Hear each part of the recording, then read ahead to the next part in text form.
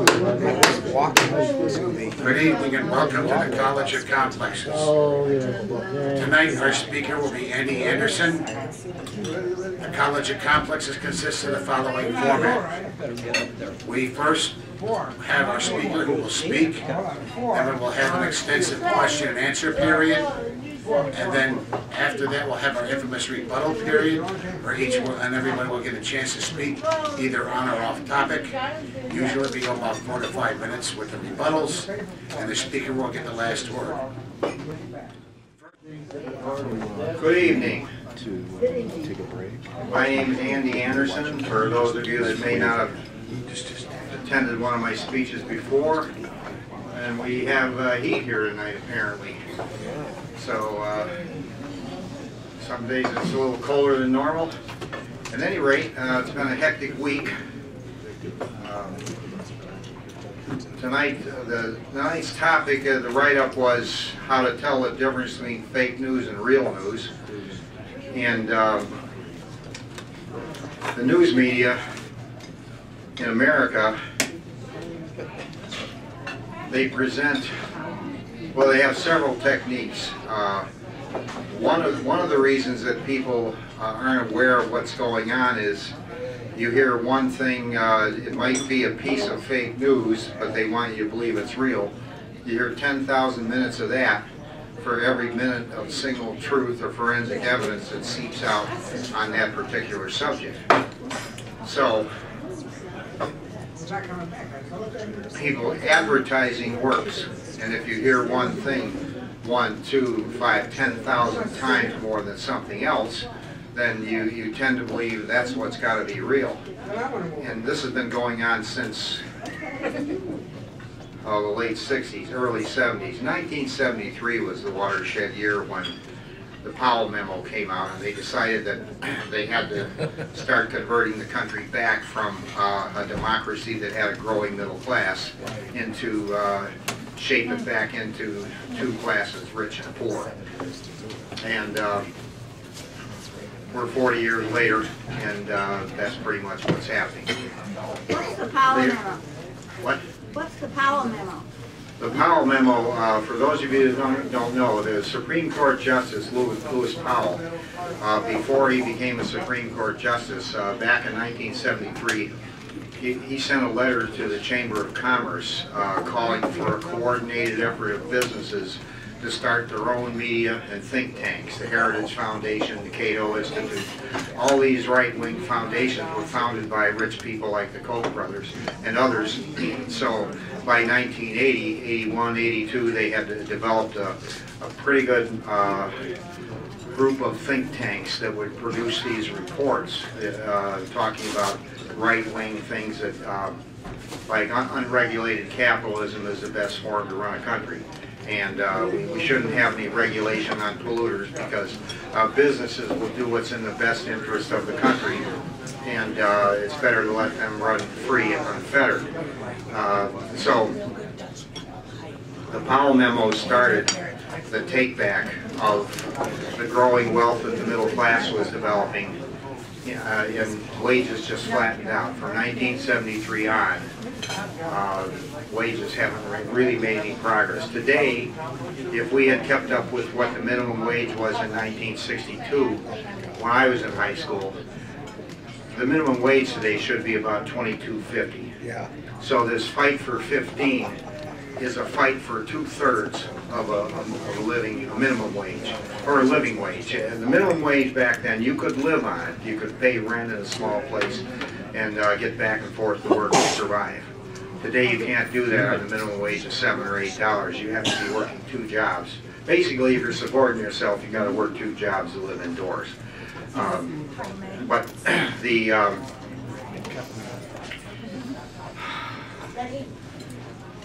the plan to get rid of the middle class in America is one of the things that is never talked about in the mainstream media. You'll see it on the internet sites. Excuse me.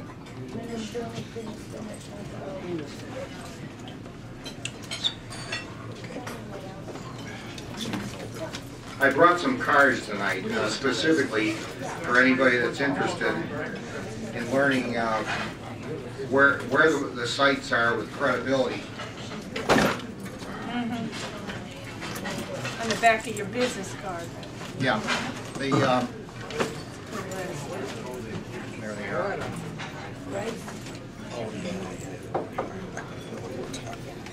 There's Favorite site. what? Yeah. Hand one of these to everybody. There's two cards there. One of them is called the Zeitgeist Movement, and that's totally blacked out by the mainstream media in America because it's a coordinated worldwide effort to change the political economy of the globe into something that has universal health care, nobody is homeless, everybody has enough food to eat, they're protecting the environment. A lot of what's talked about in the so-called New Green Deal. Green New Deal. The Green New Deal is being promoted by the progressives that just got elected to Congress. And those same kinds of things are being talked about all over the world.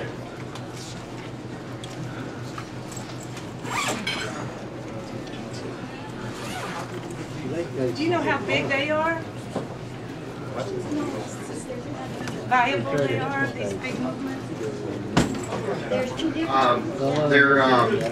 For those of you that, can I have a show of hands here, everybody that's here tonight, anybody listening?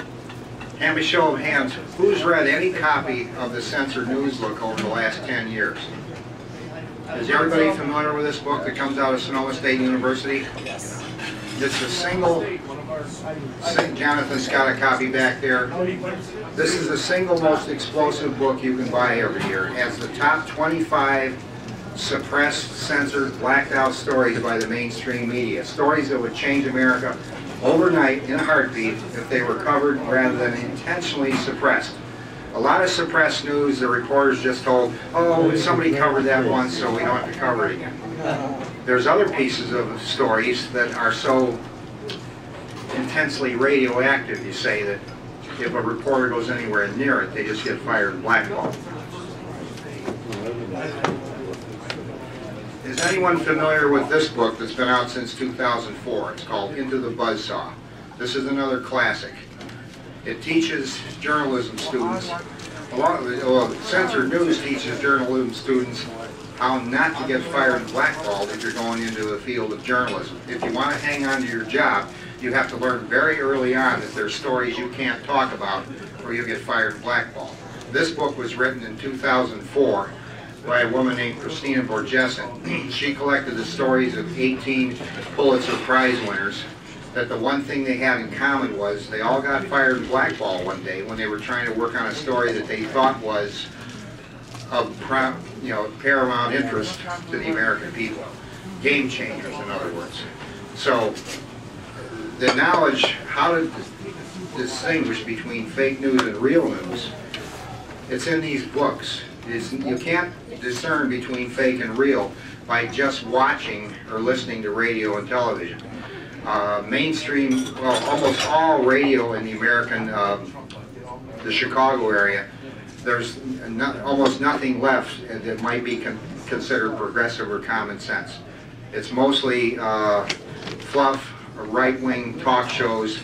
They don't talk about the main issues of the time. You can listen for hours to almost any radio station in Chicago, and you won't hear anything about global warming, climate change, nothing about what our military is doing in Iraq and Afghanistan. How about NPR? What? NPR. NPR, she asked about NPR. Well, NPR doesn't talk about the radioactive stations either, because they morphed into something that's more like corporate media. Like Amy Goodman, they talk about certain things, they give you the impression they're progressive, but on the real critical issues, there's almost nothing there.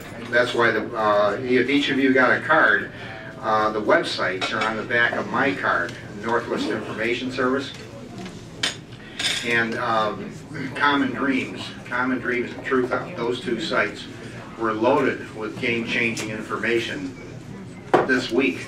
Just the last week it was hard. You got a hand up, Charlie? What question? Common Dreams is an open source website. Anybody can send in an article. It is a considerably possibly a source of fake news. You're recommending a site that they publish. Which one? They don't have writers. This is not a newspaper.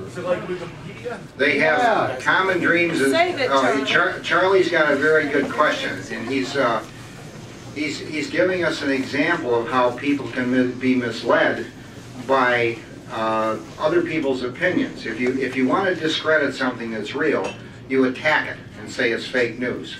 I have never, in the years I've been following Common Dreams, I've never heard anybody else ever say that that's fake news site or they post stuff that's not real. When they post an article, you can look up references and everywhere else. You can vet that article yourself, what they're talking about.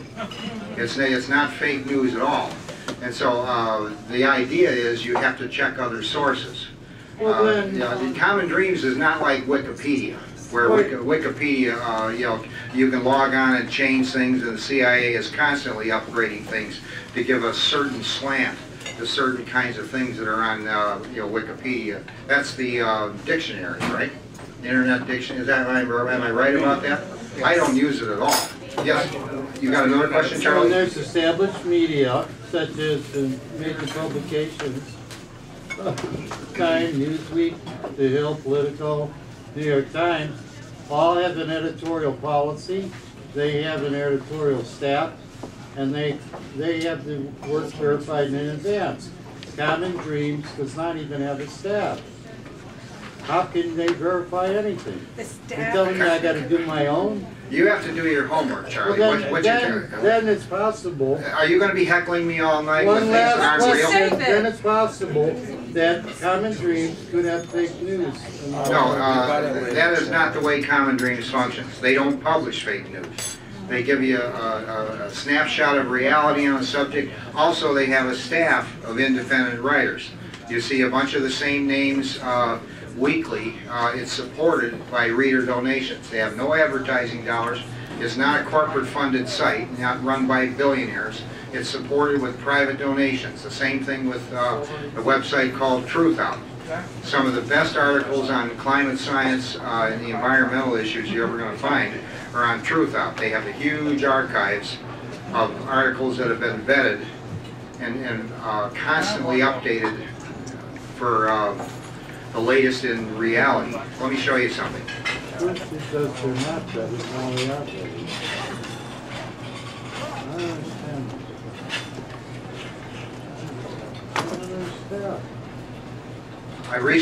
This book was recently published. This is a regular writer that contributed to Truth Out. His name is Dar Jamail, and he's been writing. Oh, they're not talking to How us. do you spell it? D-A-H-R, Dar Jamail.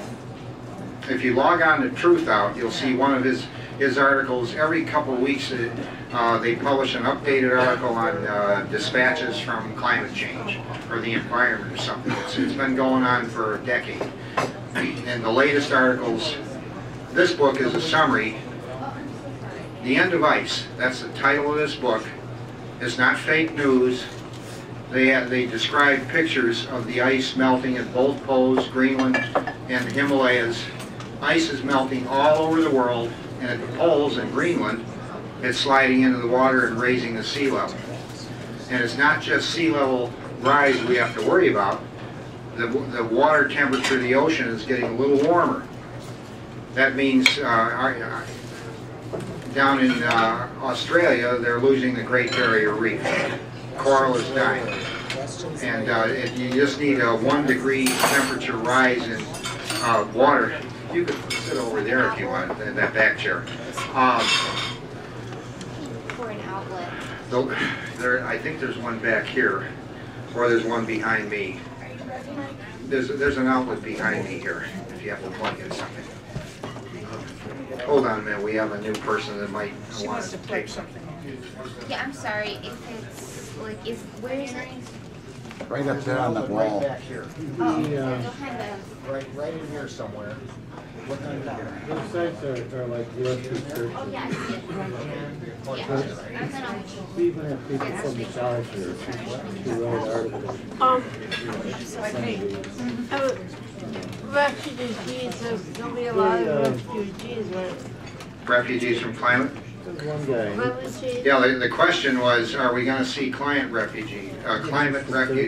Yes. A wall won't keep them out, incidentally. You said you gotta. When you see this number 12, does anybody understand what this number means? 12 years. 12 years for what? No, It's irreversible? Who else, anybody in the audience other than this lady up here know what this 12 means? Yes. Tim does. The end of the world in 12 years. That's a crock. Don't put That's that what she bullshit said. here. That's No, what she she didn't said. say that. I don't believe it. I'm not going to tolerate this shit tonight. 12 years until we all You got an attitude, you know? You've been a heckler in the past, and we're trying I'm to just have telling a you what your decent progressive discussion said. here. One full Okay, she did not say the world's going to end in I'll 12 show years. you. I'll show you the Hold on, hold on. Time out, everybody. What the number 12 means is we have 12 years before the window of opportunity closes to do something about burning fossil fuel and how fast the ice is melting at the North and South Pole. All we have to do is let the ice melt for another 12 years, and then runaway climate change is going to be beyond the capability of the human race to do anything about it. They're talking about sea level rise of 30 or 40 feet in 30 years, 40 years. That's how fast the ice is melting. Now, this is scientifically proven. This is not some kind of fake news or some kind of computer projection that has no basis in reality. These are the actual photographs that are coming down from the satellites, and they're calculating how fast the glaciers are receding everywhere. So that's what's going on with that. Is that what ICE is about? The book ICE? The book, The End of Ice, describes what I just told you, that the group called Sunrise, group called Extinction Rebellion in England, there's an army of young people, that have been walking out of school. They're global. You can't use the plug back there. Tim usually does. Okay. Let's let Andy keep presenting, please.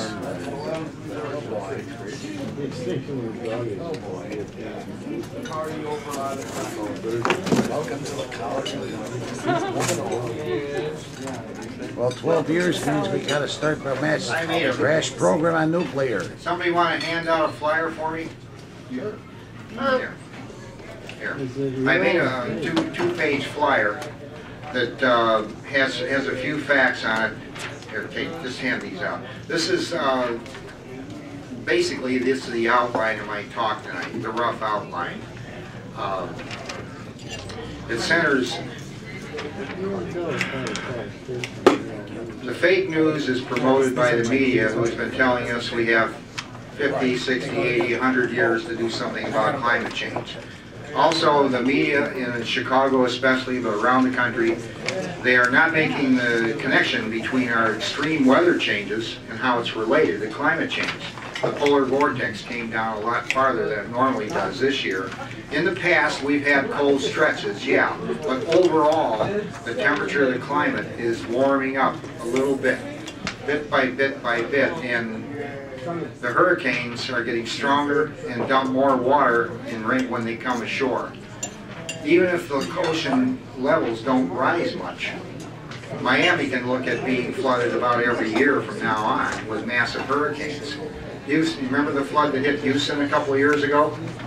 Well, they say these are 1,000-year floods, and then 1 or 2 years later they get another 1,000-year flood. That's how fast it's happening.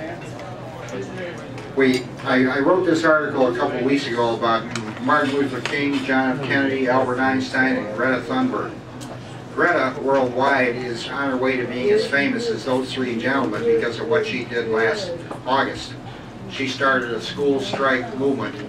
15-year-old girl said, what am I doing in school if I have no future? So she got a sign that says school strike for climate, and she sat down by the parliament, out on the steps by the Swedish parliament. And a few people joined her a couple days later, and then there were more, and then the movement spread to Australia, and then it went global. March 15th is the designated day for a global strike. And many high schools, grade schools, it looks like in America, are going to be participating. And the teachers are beginning to support these students. Teachers that understand science are saying, yeah, what good does it do the kids to sit in school totally if they haven't got any future beyond about 2035? And so that this is science. This is not opinion or conjecture.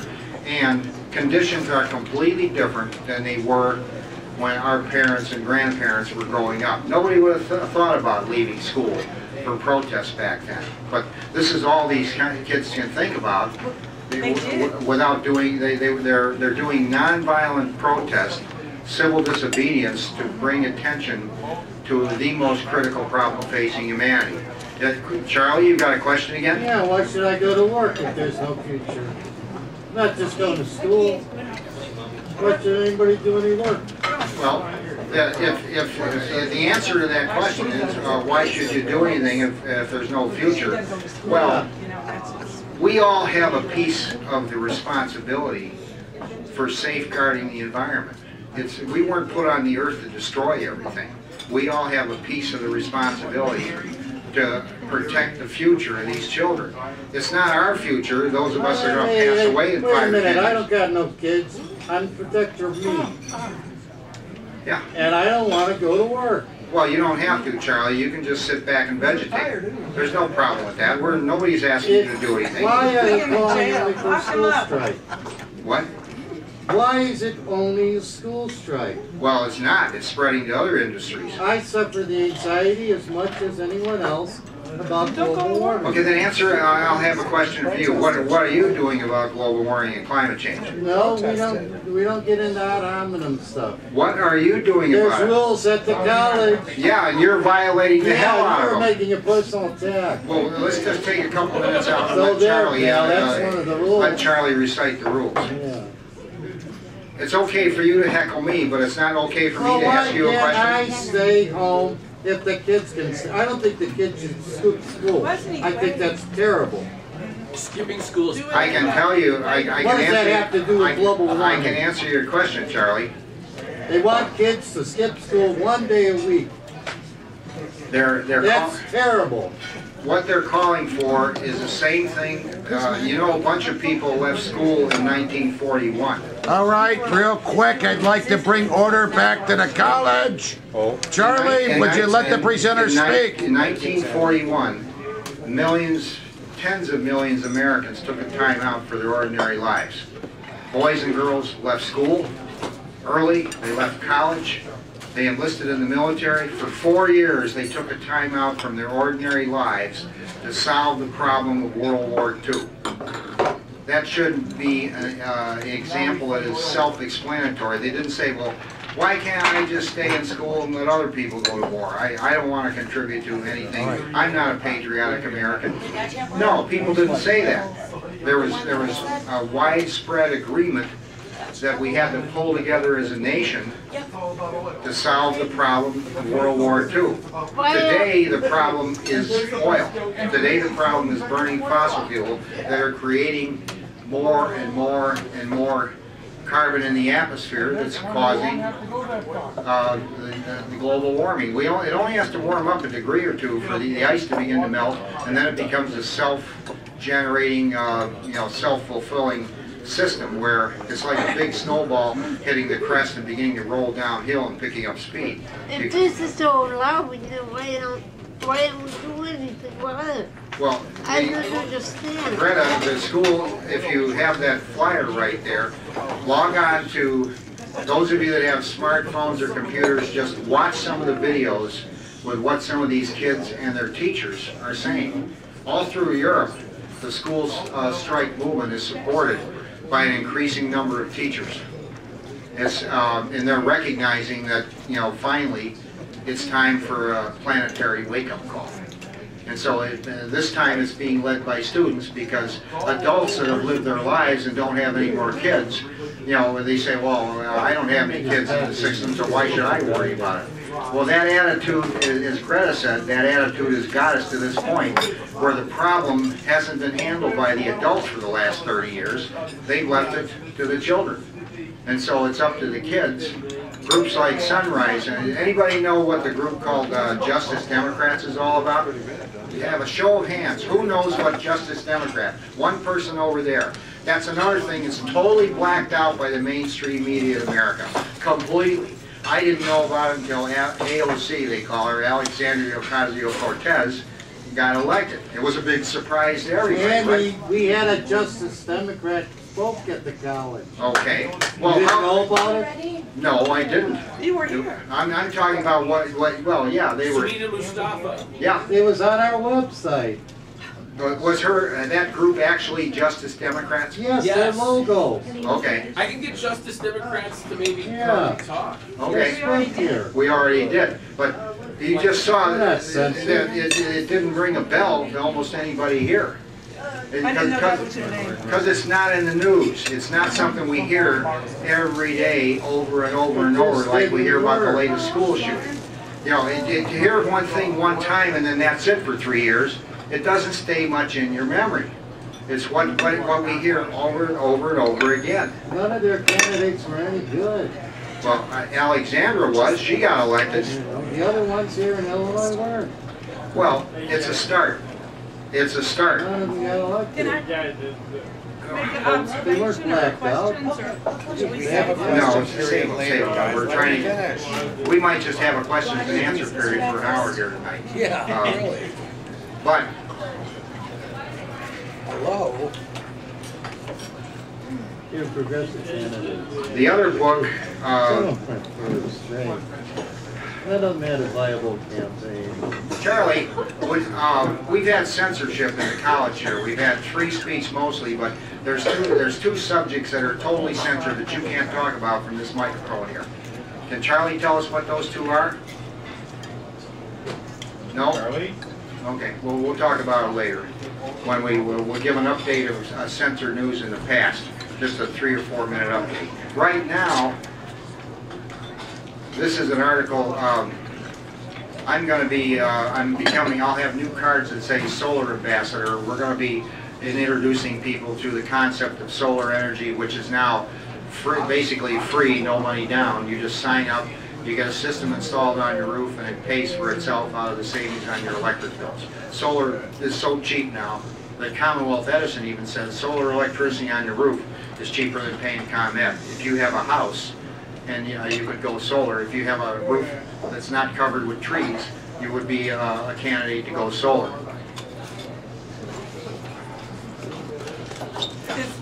This briefcase, this is a demonstration briefcase of this is what the new solar panels look like.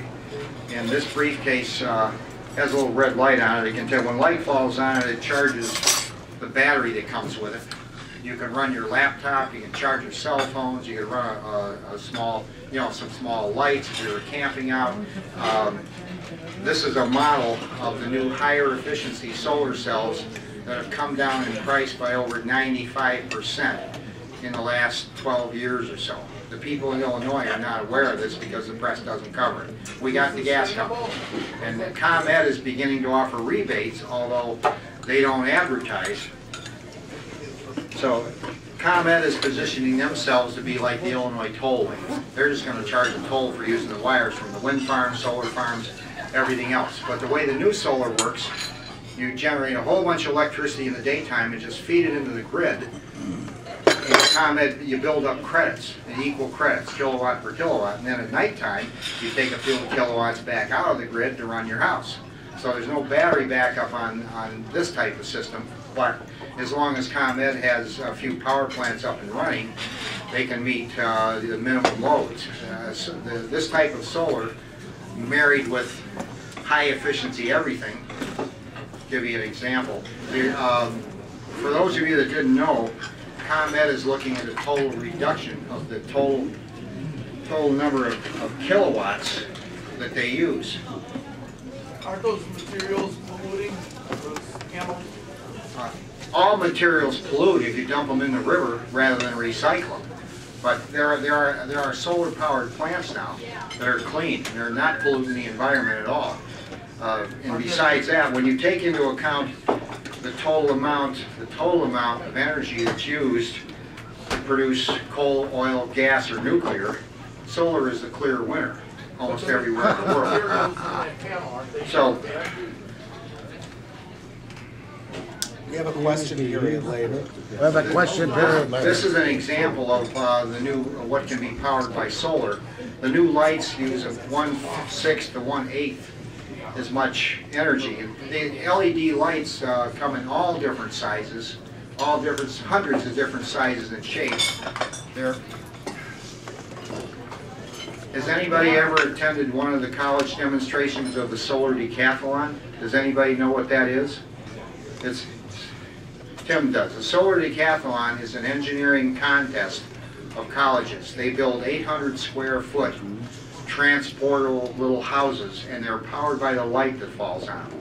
They're teaching students how to build buildings, any kind of building, that everything in there is powered by solar electricity or solar hot water panels. They have no lines coming in at all. No coal, no nuclear, no gas, no oil.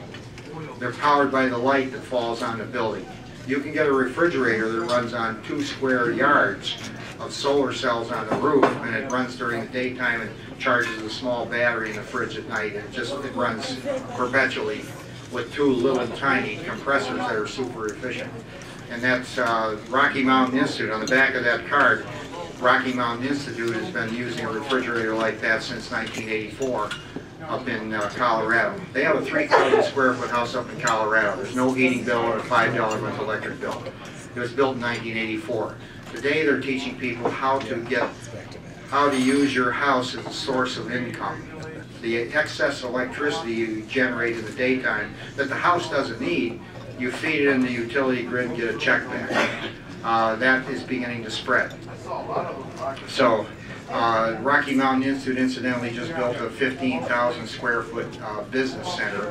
15,000 square feet is the type of 10 small houses of that size. And the heating, can you guys keep it down back there? We're trying to, it's distracting. I'm trying to concentrate on the presentation here. Thank you very much.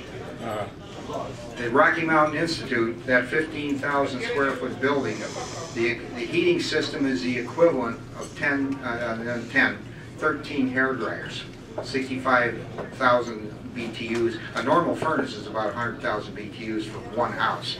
This is 65,000 BTUs, a small furnace in other words, for a building that's like 10 small houses. And they have energy efficient fans, rooms, it's all electric. And it's a teaching center out in Rocky Mountain Institute. If any of you ever have vacation time, it's worth a train ride out there if you don't want to fly. They have daily, weekly tours, just like you have a White House tour. Well, you can have a tour through the buildings in the actual house from the Rocky Mountain Institute to see what ultra-efficient housing and buildings look like that basically would not use any fossil fuels at all.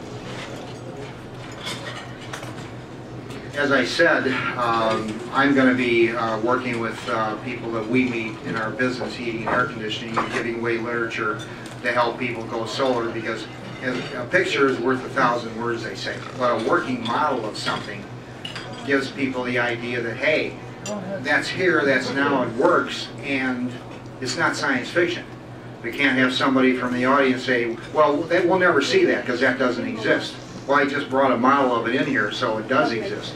When Amory was given energy efficient talks in other countries around the world in 1988 from Rocky Mountain Institute, he constantly had to tell people what a motor, whatever you're trying to develop that's super efficient, that's been sold by this wholesaler over here in this country for the last 2 years. He's constantly telling people what has already existed for a while should be considered possible. For those of you that want one later, This is an article we published, the top 10 blacked out subjects in 1997. And in 1997, one of the things on here was houses without furnaces. And people said, well, that can't be true. If that were true, it would be on the news. And since 1979, they've been building houses in Schaumburg, Aurora, that line all the way to the Wisconsin border, houses that have no furnace, tiny heating system, and a $10 a month utility bill. So the technology exists to get off fossil fuels. Now the Green New Deal, for those of you that haven't seen it yet, they're talking about weatherization of all buildings in the country. Weatherization of all buildings to get off fossil fuel. Put up solar panels that have glass tubes in them that heat hot water. Those things are cost effective. You can effectively heat your hot water without burning any fossil fuel. You guys got a question back there? What did I say that's funny? We're going to be dependent on oil forever. You're saying that we have to. We just had a statement from the back there that says we're going to be dependent on oil forever.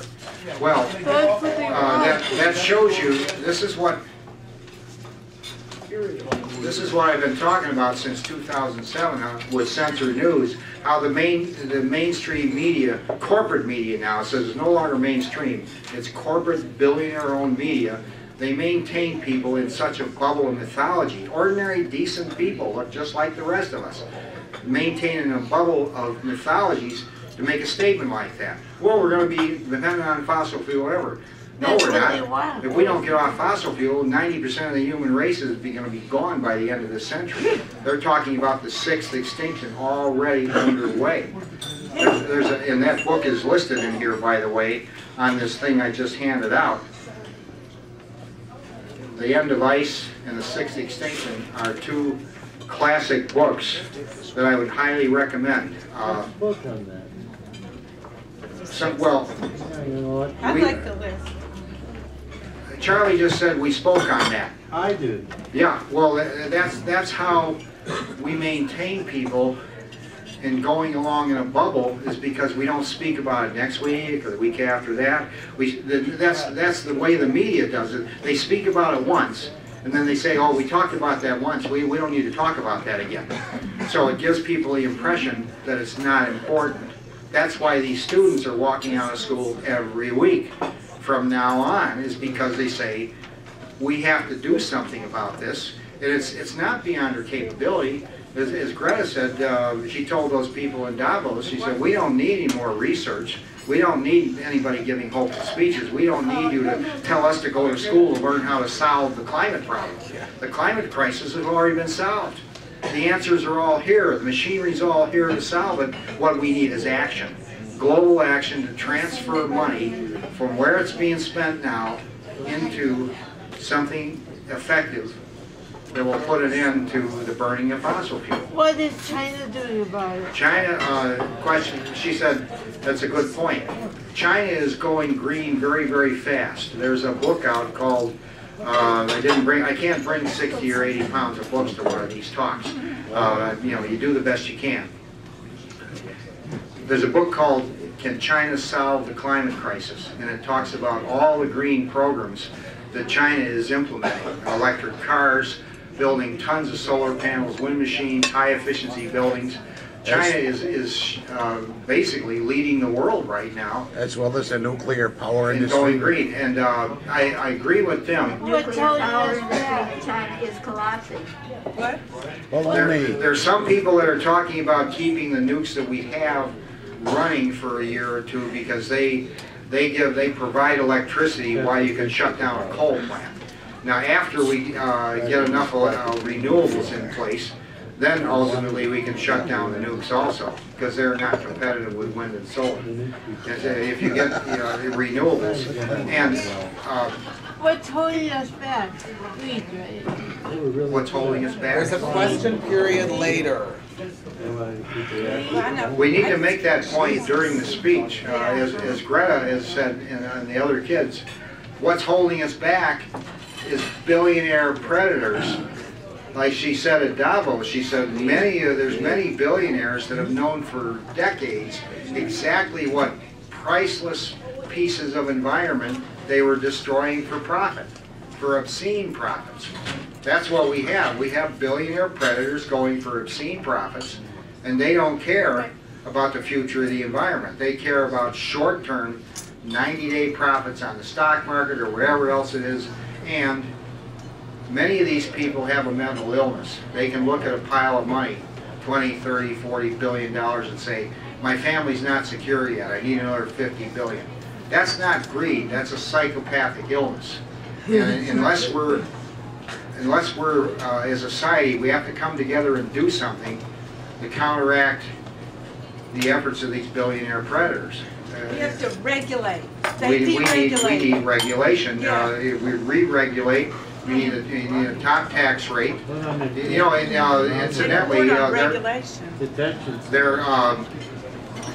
the people that just got elected to Congress are calling for a marginal tax rate of 70%. We had a marginal tax rate of 91% during the Eisenhower years, and the middle class was building because they said, once you get beyond a certain level of income, we're going to start to tax the excess at 91%, because nobody should have enough money that they can say, well, I have this amount of wealth and there's 200,000 people that are starving because they don't have enough income on their jobs or anything else. That's what the higher tax rate is all about, to level out the inequality. There's tons of books on inequality right now also. The climate crisis is directly related to massive inequality. They also privatize the utilities. And People don't want to. privatize different, the government regulations. This book talks about that. The libraries have this on disc. It's 17 discs. I listened to it in about 2 weeks in my car. And this is the best book I've seen. It's called This Changes Everything: Capitalism versus the Climate. It said we will support capitalism and continue to see climate destruction, or we will regulate capitalism. Nobody's talking about getting rid of capitalism. They're talking about regulating it. Do something to regulate Utility. billionaire greed. And she's talking about the climate crisis being, if we solve the climate crisis, it's also an opportunity to reshape our economic system. So, you know, so that we don't have homeless people sleeping under bridges. We don't have veterans that are homeless, that are committing suicide. These things should not be happening in a rich country like this. They're right. We're a very, very rich country. They're probably the richest in the world. But the money is stuck in maybe 100 bank accounts of billionaires that are hoarding trillions of dollars offshore. What's funny about that? Did I make a joke, or should we actually reframe that in the guise of a joke? Supply isn't going to demand. So, yeah, they don't care about demand. But if you log on to Common Dreams, or just look up Greta Thunberg, the school strike, you'll see the growing number of groups that are calling for intelligent change around the world to do something about the loss of species, the loss of the rainforest, the loss of coastal cities as they're flooding every year. It's a multi-layered total environmental destruction. It's not just a few rich people aren't going to be able to live near the shore of Miami anymore. It's a global problem. And that's why the 2014 edition, the 2014 edition of this book, Censor News, talked about why that was their #1 out of the 25 blacked out stories. That was the #1 story of the year in 2014. The media still, if you notice, they report environmental disasters, but they're not making the connection between climate change worldwide. It's not global warming per se, it's climate change. Climate change is the correct term because the climate is changing all over the world. Many people are dying in heat waves in countries where they never saw them before. People are dying in cold waves where they've never seen 10, 15 below zero.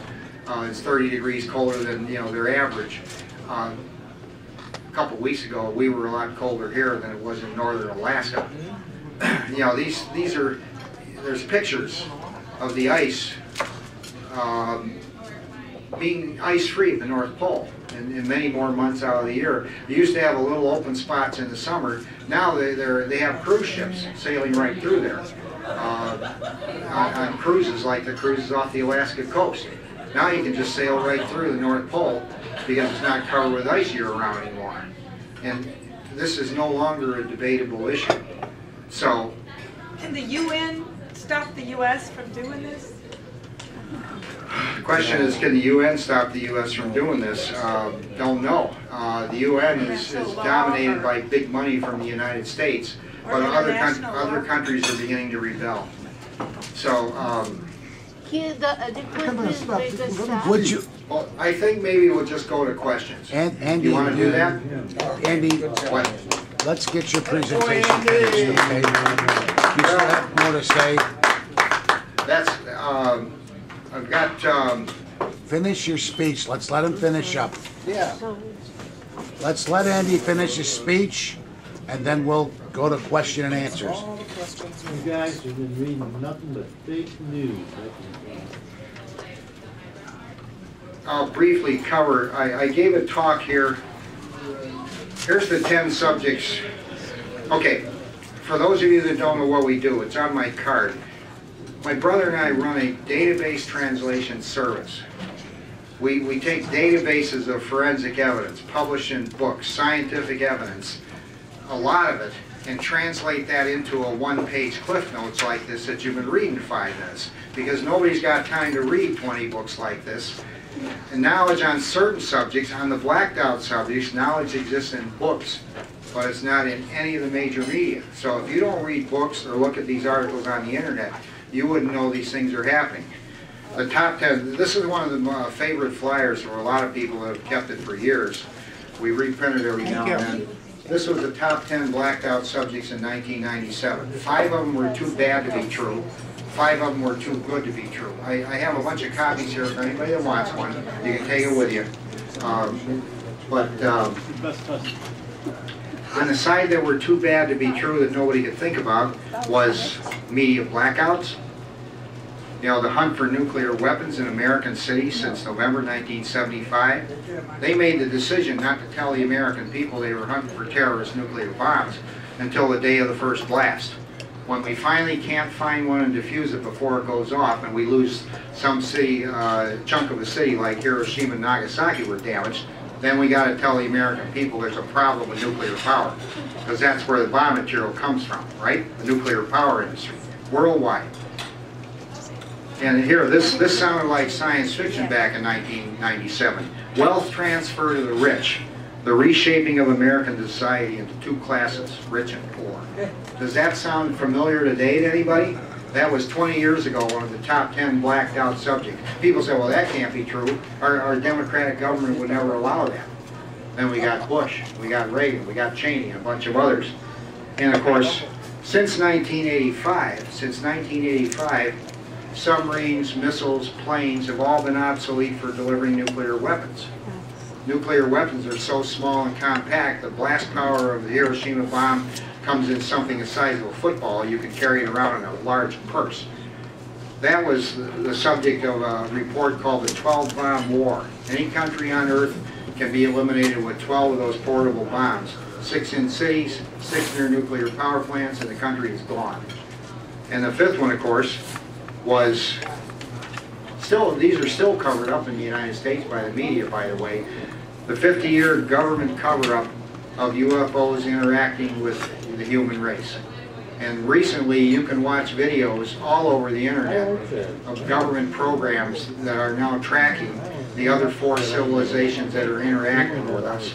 Count the human race, there's 5 of us out there that our government recognizes, and they're just not telling us about it.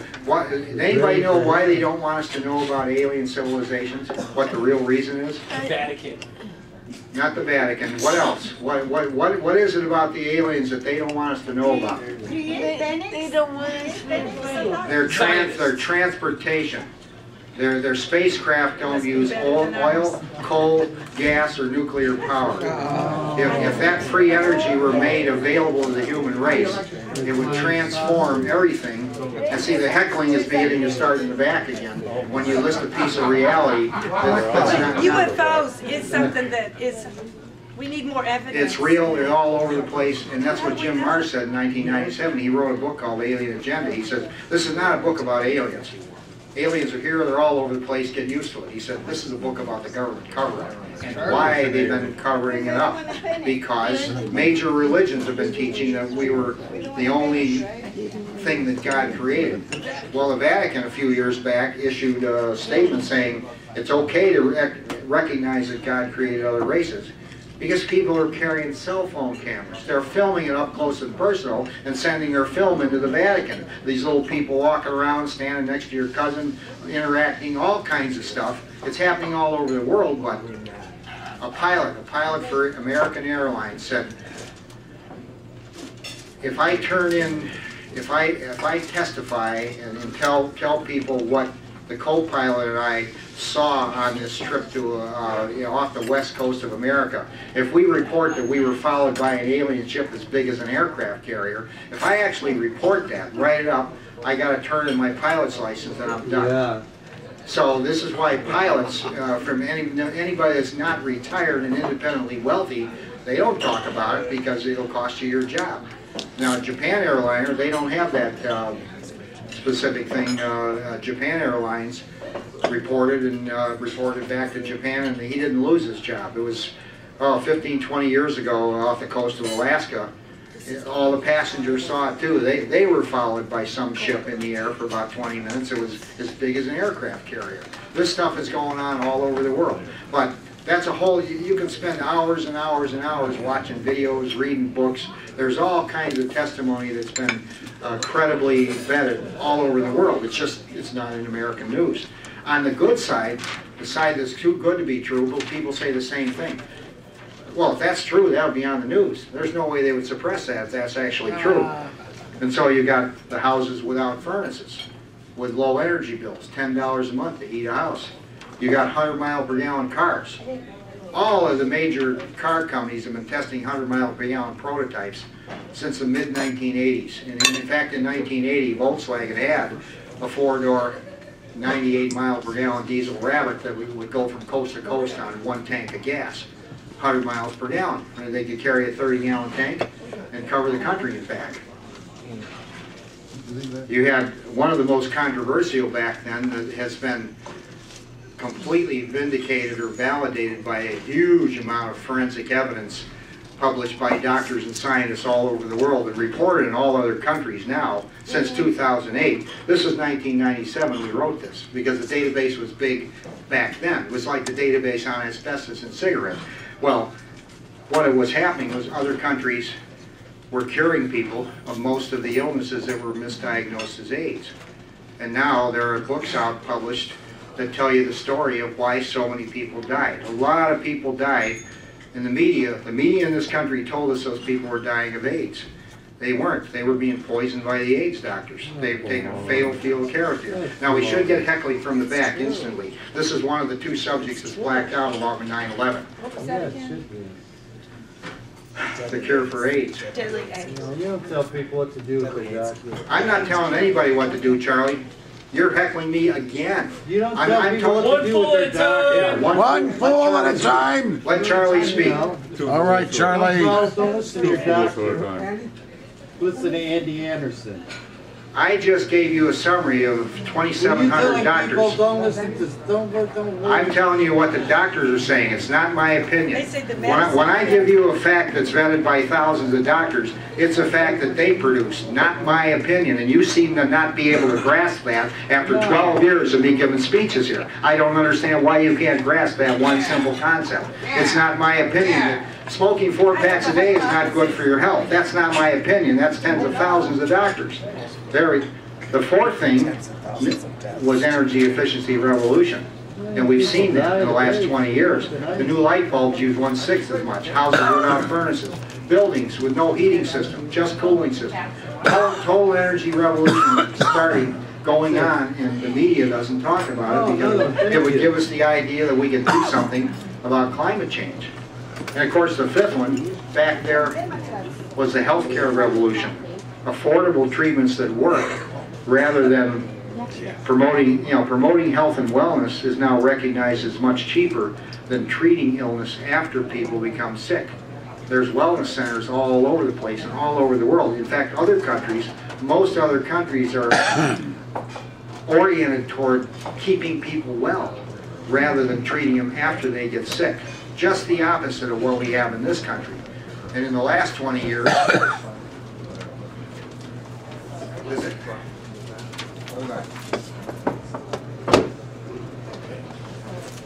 I see some of you making notes there, so might as well just pass this stack out for anybody that wants one, because the references and books are listed on the back. Can you pass these out, please? Yeah. All we had in 1997, I didn't have my first computer with, there wasn't really any good Google search engines back in 97. That was 22 years ago. But now, these top 10 subjects have been totally vetted by hundreds of articles each all over the internet and reference books. For those of you that have, on the back of that card, incidentally, there's the bottom of it is Patriots Question 9/11. That's another one you can't talk about here without heckling. Or at least I can't talk about it, because the last thing I want to say and summarize where we are. Where do we get the money? Where do we get the money to pay for the new Green Deal and the World War II mobilization that is needed to solve the problems? Well, there's three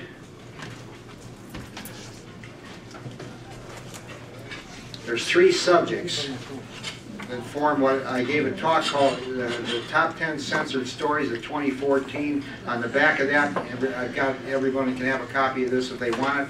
It's called the $1 Trillion Golden Triangle.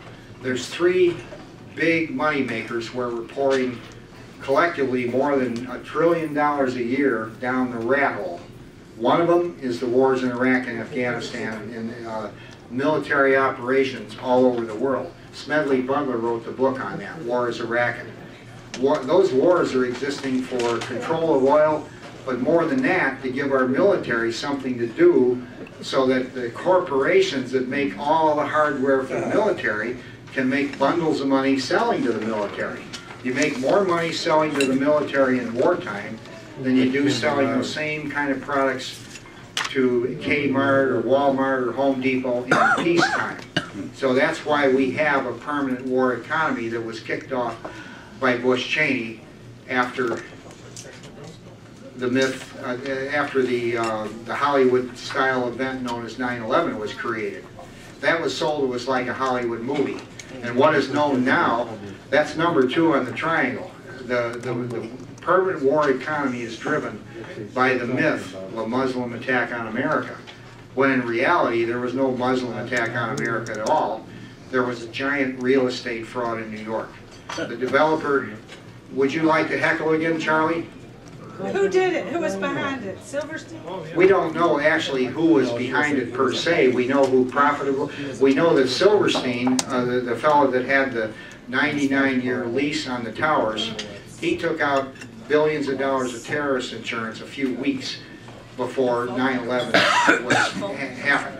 And for those of you that don't know, there weren't 2 buildings destroyed. There were 7 that day. 3 towers and 4 other buildings. The whole Trade Center, the buildings were either totally destroyed or damaged beyond repair so that they could build a new tower on the site after the rubble was cleared. It's called, where they call it the Freedom Tower now. Has anybody seen it?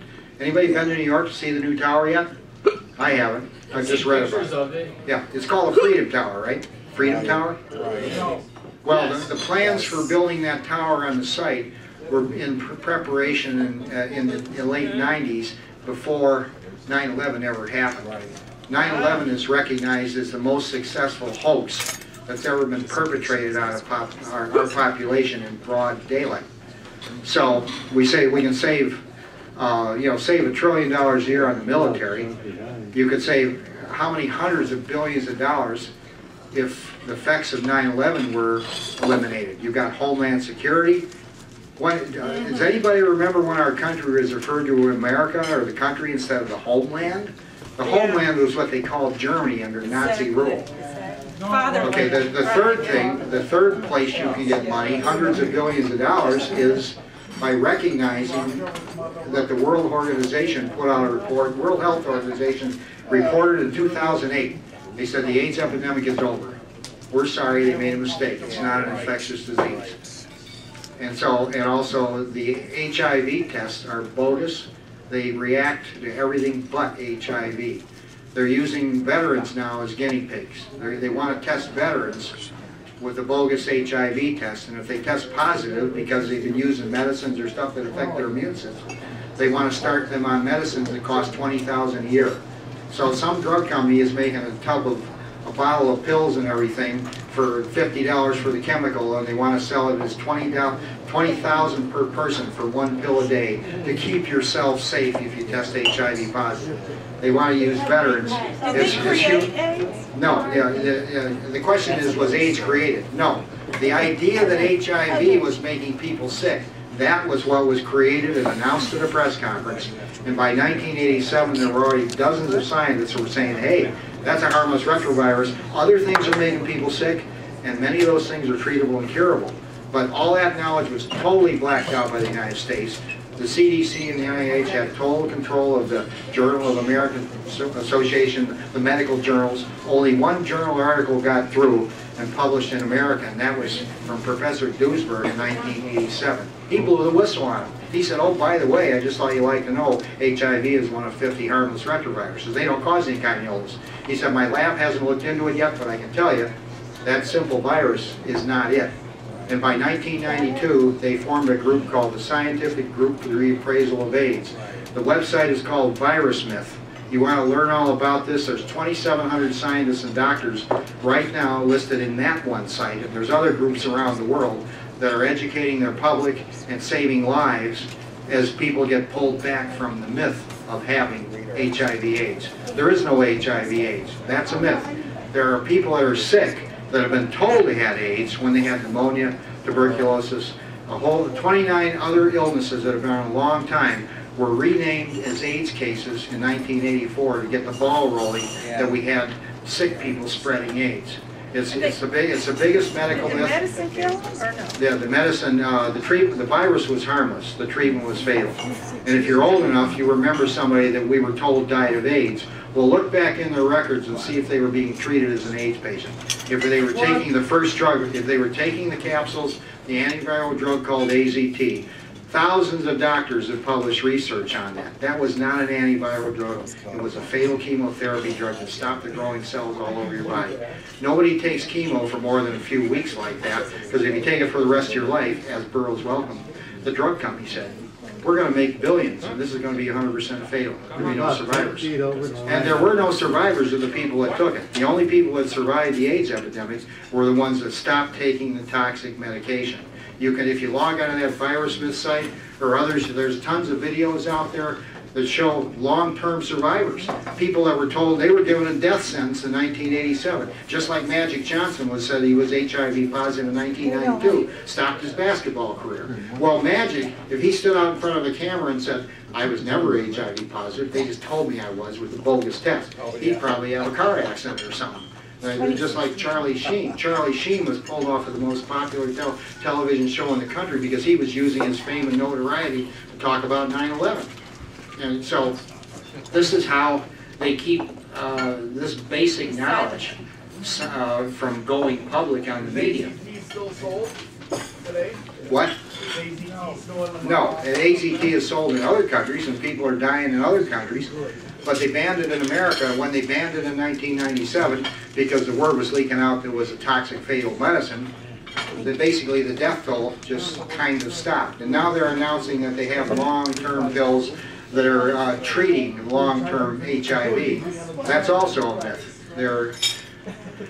You can read all about it, look at the videos. There's People can live with it. Isn't it the same with cancer? that's something different. Hold on. Shoot. I got a book. Something just dropped. Yeah, that's a book. There are books that summarize a huge amount of information that's published in other books, and the summaries get better every year. Say today you don't have to read 50 books. You can log on to the CDC website and learn what the basic facts are of secondhand smoke as a hazard to young kids with asthma and breathing problems. That's not a myth or an opinion, it's published evidence. You don't have to read 20 or 30 books on the problems of inhaling asbestos dust if you work in a brake factory. The answer is known, and you'll see advertisements on television for the lawsuits that are handling the people that are coming down with lung cancer because they worked in a factory where they weren't told they were breathing asbestos dust. This book, Positively False, the title of this is Positively False, Exposing the Myths Around HIV and AIDS. This is the 16th anniversary edition of a book that was published. Came out of England, Channel 4 and Meditel, that's like our 60 Minutes in America. They have been doing documentaries on long-term survivors, people that weren't getting sick if they weren't taking their AIDS medicine. They got the failed diagnosis in 1987. They were told they were going to die. Their friends started taking the medicine. They all died. And so these people said, well, we're just going to wait a while. We feel healthy. And now you have films and videos of long-term survivors all over the world. They didn't take the toxic AIDS medicines. They stayed totally healthy. They don't have any more of the number of colds or anything else that ordinary people have because HIV is either harmless or non-existent, like the Australians are saying. And there's a debate on whether HIV is even a full retrovirus or just particles produced by your immune system. But in any case, what we were told in the media of all those people dying of AIDS, they weren't dying of AIDS, they were being intentionally poisoned by the AIDS doctors, and they made billions of dollars getting rid of a generation of gay men. That's the story that's emerging. And if you think that doctors wouldn't be involved in something unethical if the money was big enough, look up something called the Tuskegee experiment. That's considered the most disgraceful episode in American medicine. And that was back in the 30s. They gave free health care to like 600 African American, mostly men, that had syphilis. And they monitored them long after penicillin was developed, which was considered a treatment or cure. So, the Democrats did it. What? What? Democrats What does that have to do with AIDS? That was a precursor to showing people. So you're telling me they killed like 10 million people? I don't know I don't know the number total. The number grows as you study more and more people, like the people in Africa that have malaria. A lot of those people were told they had AIDS, and they died from taking the medicine. All right. So are we ready to go to question and answers? Wait, is everybody ready? Anybody got any questions yet? I got one, Andy. They had the wrong theory. What are the best sites that will promote your argument that 9/11 was a myth? A false flag? Was a false flag operation? Okay. The first question we had was,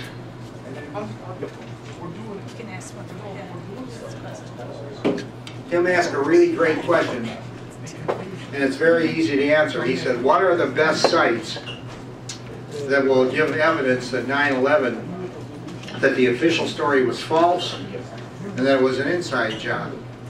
Well, if you log on that card I gave you, do you have a card, Tim? I Take do. a look at the bottom. Okay. Well, the Patriots Question 9/11 is one of the best because it lists the groups of patriots, retired Top Gun military and commercial pilots, hundreds of them in one site, military intelligence officials and professionals, retired people who spent 30 years in military intelligence, crash scene investigators. There's a website called 911truth.org, I think it is.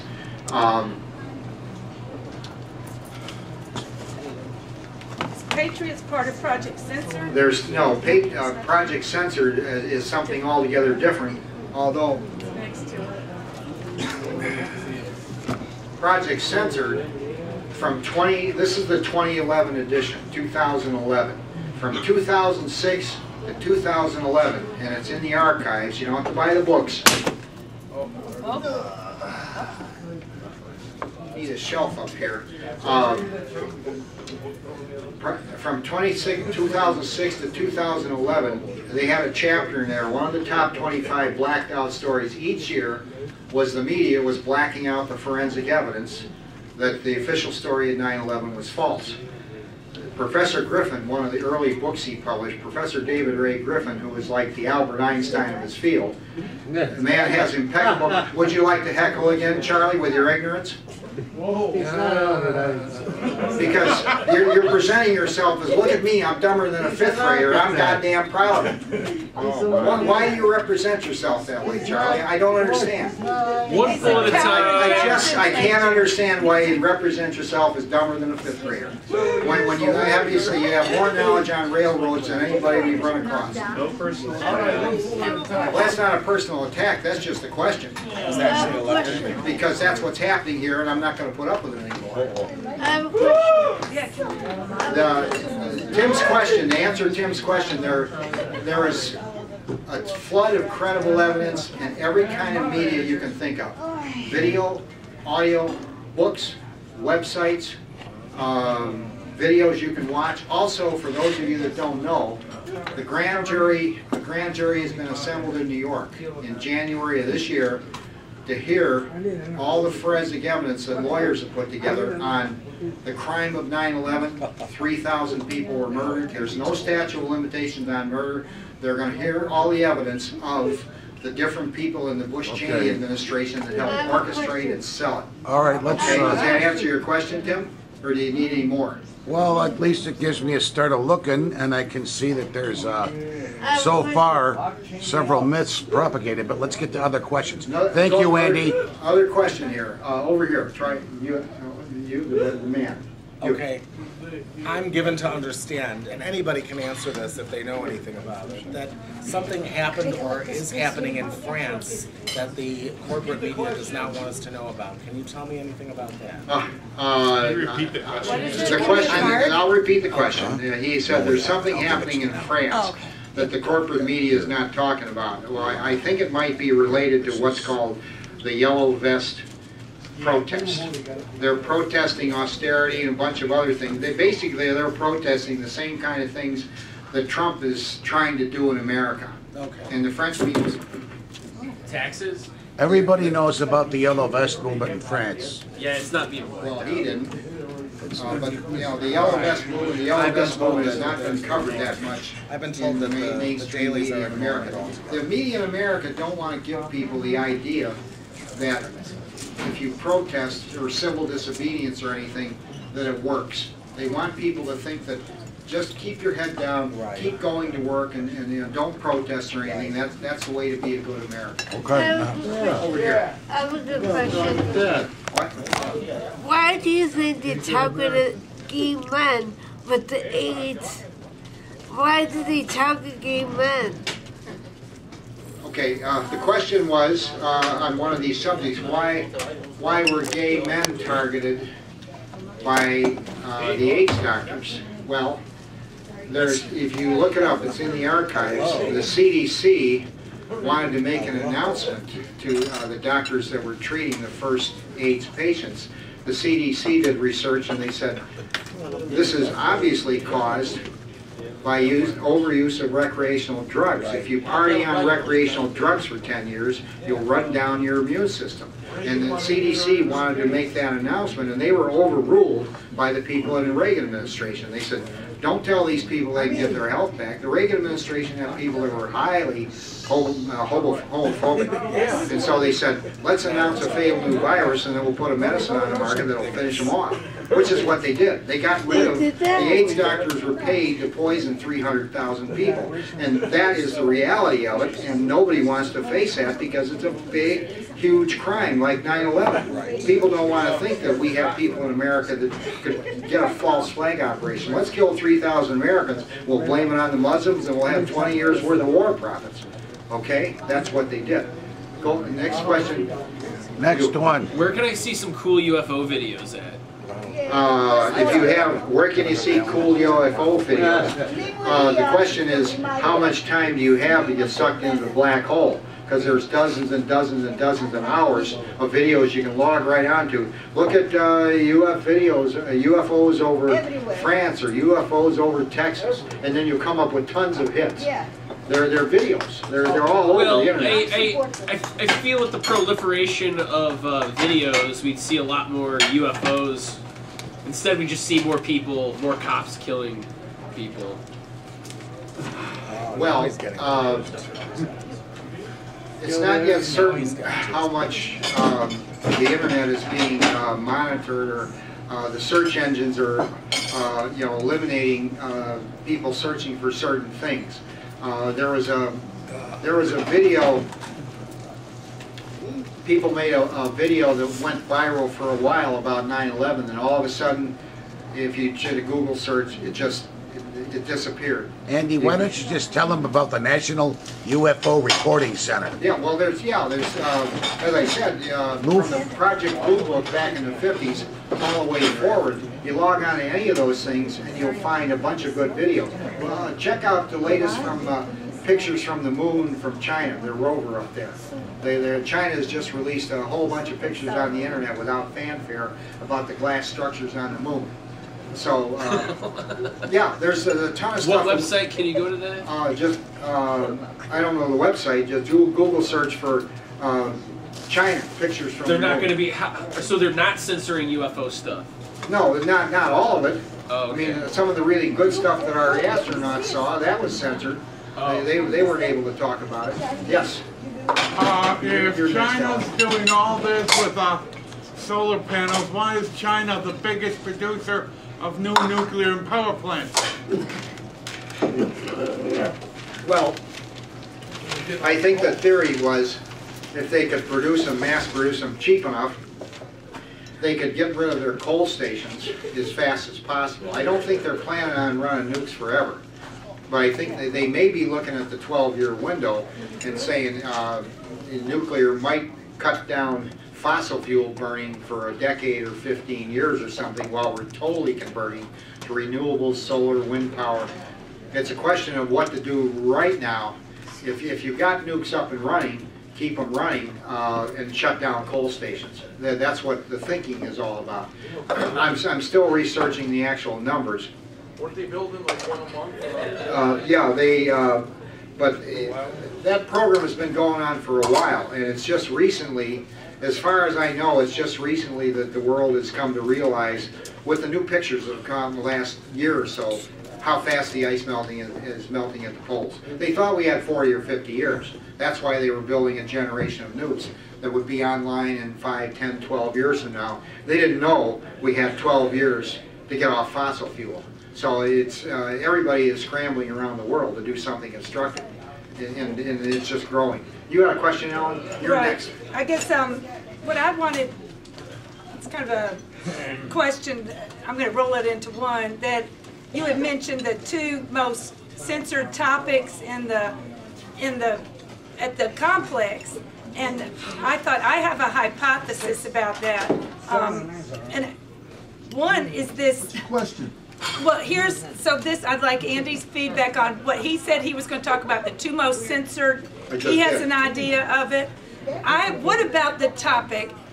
How do you know something's censored? You I presented the idea of doing a history of censorship at the complex, and Charlie, said no and kind of pushed me a different direction. So it gets done covertly in a way, One is, Charlie talked about being an FBI censor, basically put in here to keep these topics, keep us from coming to truth.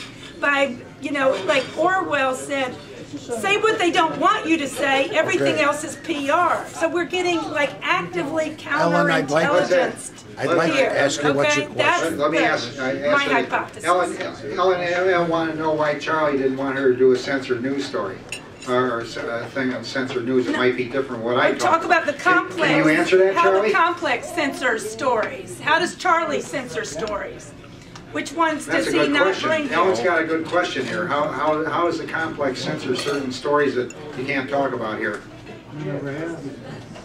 What?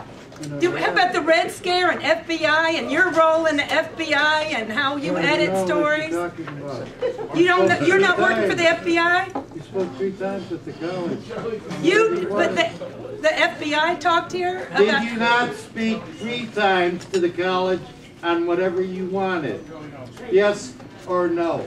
No, I wanted to talk about Sherman, Yes Sherman or Skolnick no? and his role in the college, and you said no, don't do that. Okay, so we'll switch it to Sherman Did you not Skolnick. speak He was an 3 investigative times? journalist that Hey, said I'm not gonna leave. We reached This is a personal attack. You spoke 3 times. I'm talking whatever about goddamn censorship. you wanted to. No. So shut up, bitch. Oh, personal attack! Personal attack! Wait a minute. And then you call me up again.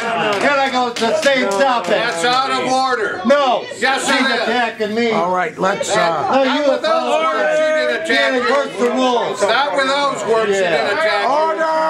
You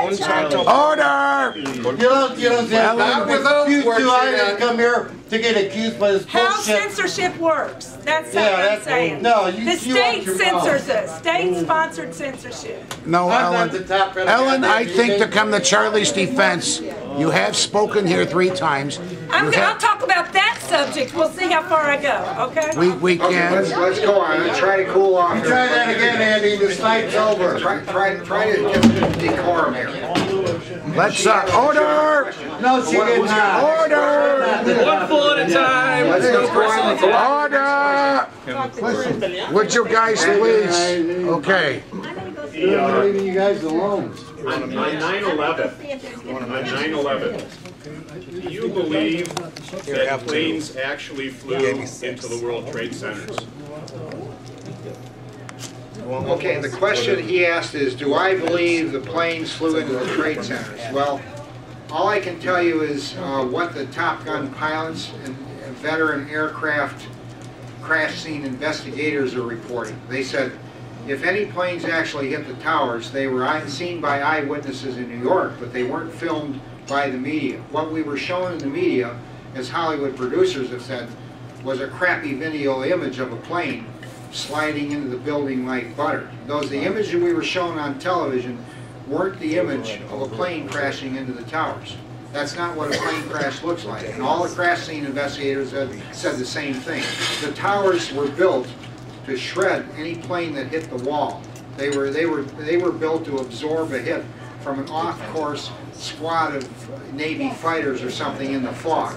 They had like small steel telephone poles all the way around, so there would have been hundreds of tons of aluminum confetti and wings and wheels flying everywhere if a plane actually hit the side of the building.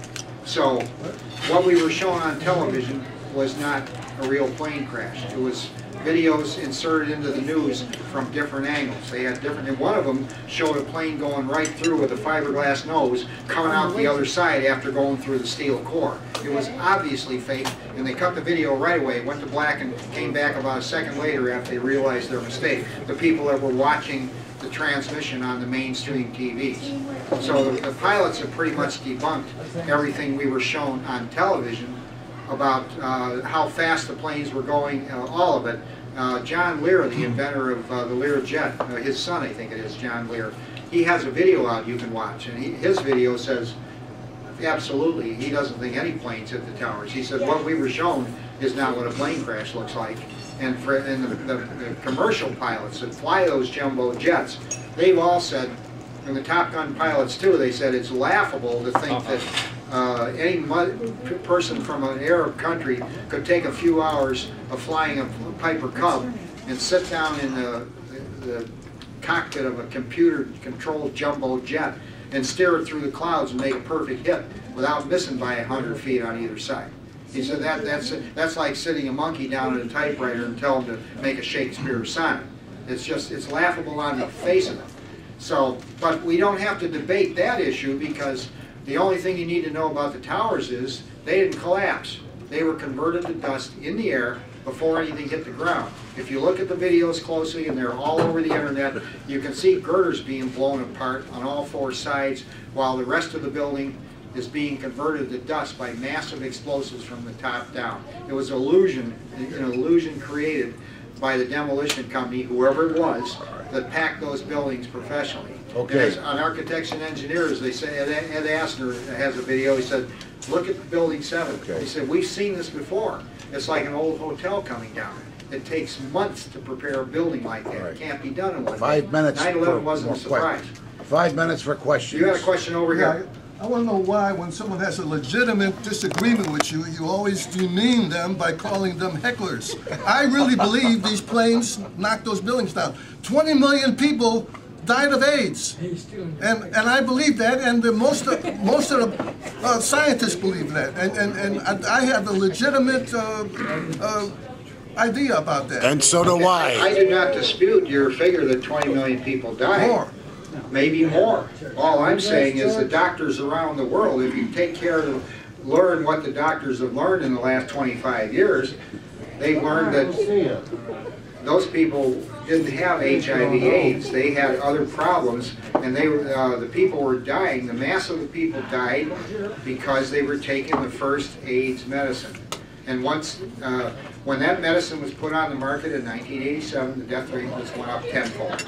And people started dying 30,000 a year. And then after about 1997, when the word was getting around that people were dying from the medicine, they banned it, and the death toll went way down. I read a lot of newspapers. I never read that in the newspaper. Only you say that. Did you not hear my speech talking about censored news? Exactly his point. That's the idea. That's my point. That's one of the top 3 blacked out subjects in America. If a reporter, I talked to a reporter in Ohio, there was a lawyer that was, they sued, there was a lawsuit case. I called him up and said, do you want information on that?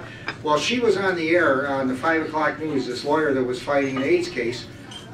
By Monday, this is Thursday. I sent her stuff on Friday. By Monday, her office was closed, phone disconnected, she was gone. If you get national recognition and you ruffle anybody's feathers on that one, especially back then, you could just disappear. So that's one of the 3 most radioactive subjects you can't talk about on radio, television, newspapers. It's in books. You have to read a book and see what's being reported all over the world. But you have a lot of conspiracy theories. No, I'm not talking about conspiracies. I don't talk about conspiracies. I tell you, there are conspiracies. Well, if you're talking about a conspiracy, yeah, the official story of 9/11 is the conspiracy.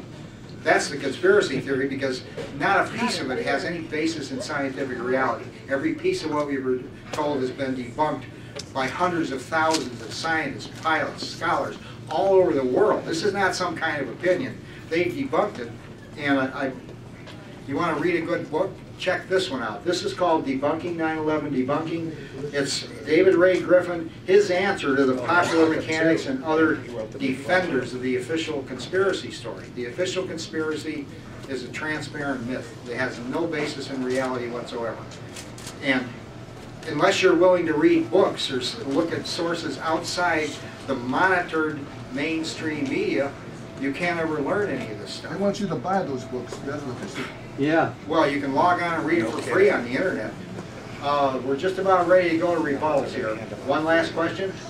So, this is a sort of larger international relations question, but if I were to grant the premise of some of the arguments you've made tonight, why wouldn't, for example, an energy poor or, oil poor society have made contact with the UFOs and appropriated their electromagnetic carbon-free technologies?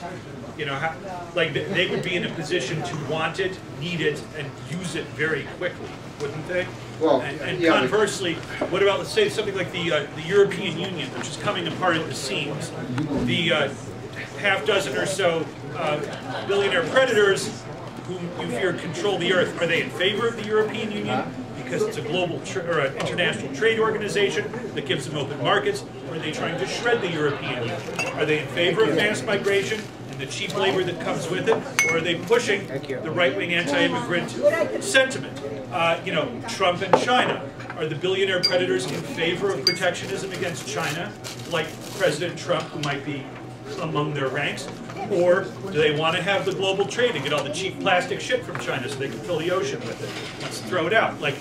There's something about this that I'm struggling with how the pieces fit together. This is why people study and try to find answers to things that are not in, where the answers aren't readily available in any news. You have to follow the trail. Some people do research for years to come to an answer of who's in control of this or that. I don't have an answer for you. I'm just working with the things I'm working with. I can't cover every issue. If I don't know if something is a conspiracy or not, I won't express an opinion on it. Okay? Thank you. So let's have a show of hands to see who wants to do a rebuttal tonight. Keep your hands. Also, we made an announcement earlier. We have to start moving out of here by about 18 minutes to 9. We have to be out of this room by 8:45 because we ran way over last week, and we can't do that week after week. So we'll monitor the time here. I won't have the last word, but for about 2 minutes, and we'll get out of here and start moving back by 8:45 for sure. Okay? Hands up for rebuttals. Who wants a rebuttal? 1, 2, 3, 4, 5. Jonathan's 5, 6. 7, 8, 9. Okay. That's 9 people. Go for it. I counted 9 hands. Will you raise your hands one more time? 2, 3, 4, 5, 6, 7, 8, 9. Yep, that's 9. Okay. We got 3 minutes. Yeah, everybody's got 3 minutes. Or less. Or less if it takes less. Right. I'll run the clock. Yeah. All right.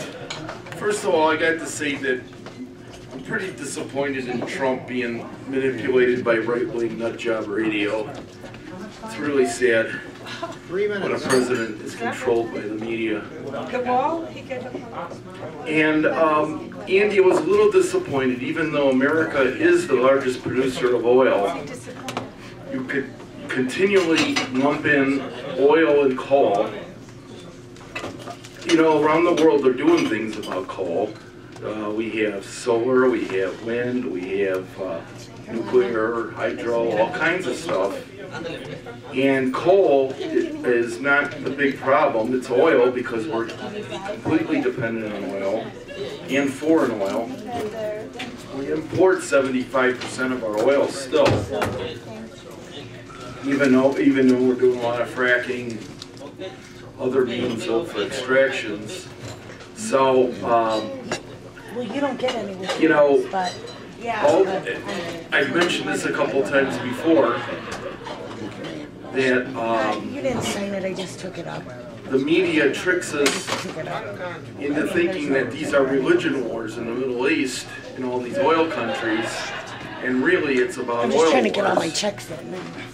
And there's such poor reporting, misleading reporting by the fake news, that these are all religion wars.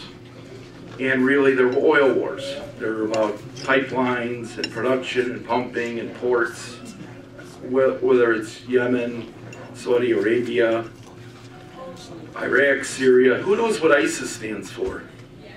I do. They always say it's Islamic State, but you know what? The important part is the last two ISs. And that means Iraq and Syria, which means we're still fighting Iraq war over 15 years later, which is an oil war. So, you know, another thing about Saudi Arabia, our good friends.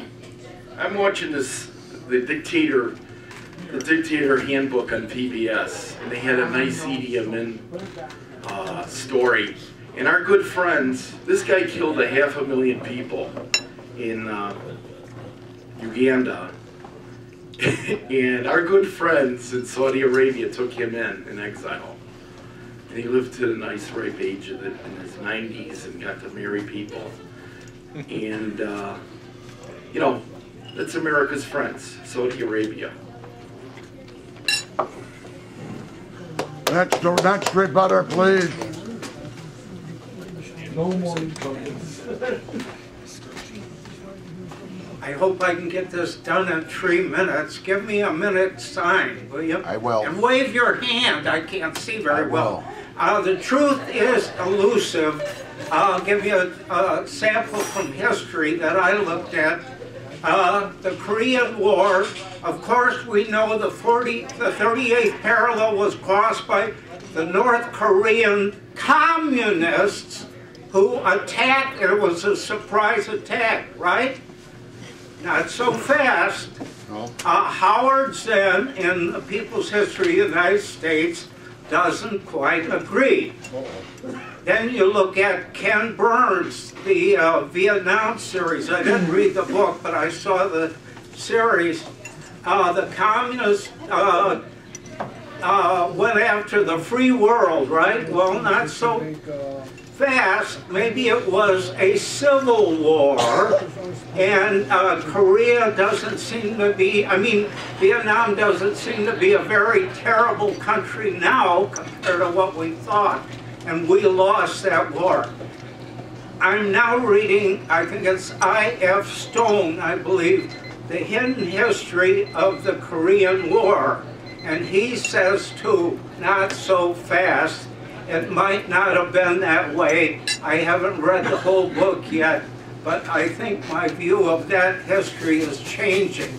So Andy's point is that the truth is elusive. Thank you.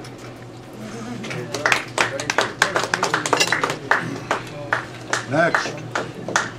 I'm a full supporter of freedom of speech, and if people have opinions, I do believe there are conspiracies out there. We need to have an open forum to talk about them. The proof in the pudding is that there are actually laws on the books, federally and state, for people who commit conspiracy. So stuff like that does happen. So I've had talks with Andy, and I respect that he has an opinion, but I will dissent in a lot of the stuff he talks about. Not everything, though.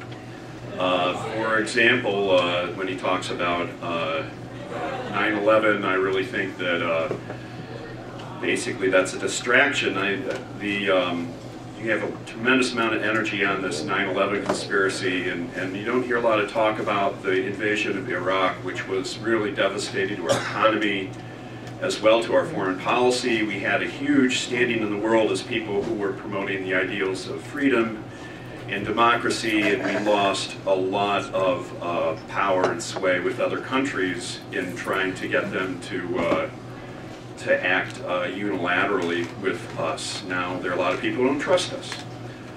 And instead of talking about those miscues, those mistakes, and possible crimes, don't know if there are crimes, but possible, instead we spend a lot of effort on 9/11. That's a shame. Regarding the AIDS thing, and I've talked to Andy about this too, he's talking about AZT, which was a drug initially marketed by the pharmaceuticals as a quick stopgap measure to treat AIDS when it was first diagnosed. Turned out to be basically really bad for people. It made things worse. And but I've told Andy, you know, this is an example of pharmaceuticals trying to make a lot of money. It does not prove that the virus doesn't exist. So, an example of this is now you have the opioid epidemic that is pushed by pharmaceuticals pushing for larger market share. Now we have a huge opioid epidemic. So we have a history of companies acting in their own financial self-interest. And I guess finally I'd like to say about 9/11 is you don't, to do that kind of thing, Noam Chomsky said this best, I think. He said you can't have a conspiracy of that huge proportion. It would require so many thousands of people to participate and not have whistleblowers. You just can't do it. An example is the Bathe Pigs. Total screw up by the CIA. Involved thousands of people, recruiting thousands of Cuban exiles, had all these training camps, and you couldn't keep it a secret. And what was the end result? Months before the invasion of Cuba, you read about it in the New York Times. That's how Castro found out about it before it even happened. So you just can't, it's just unfeasible, I think, that this could have even happened. Thanks. Next.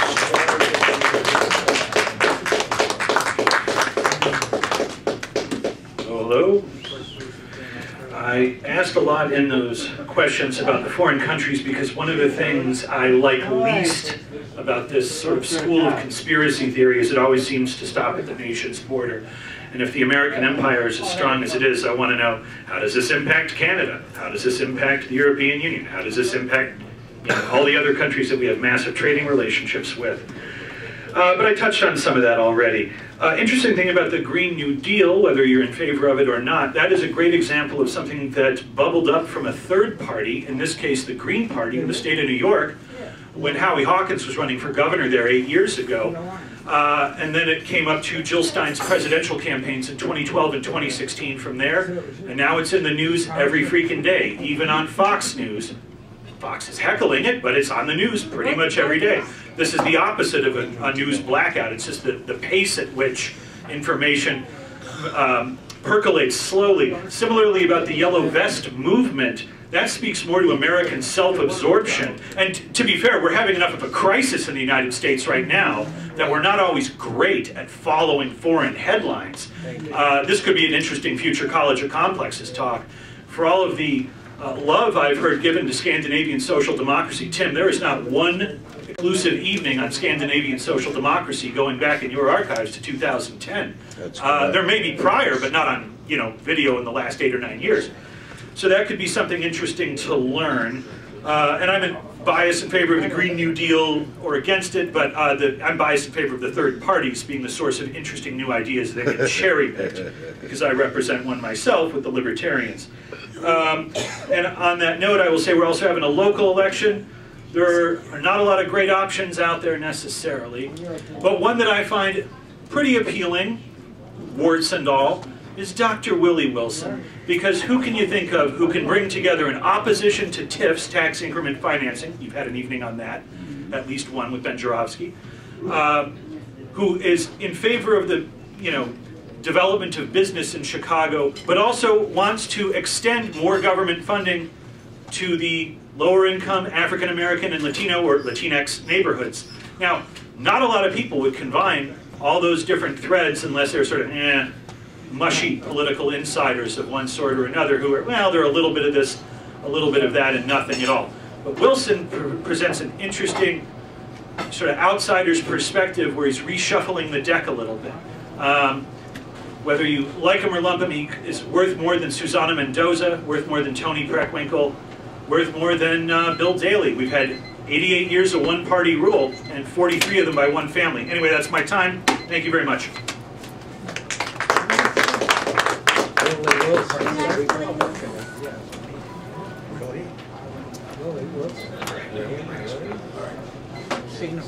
I want to thank Andy for giving a good talk, bringing in a lot of ideas, and a lot of questions.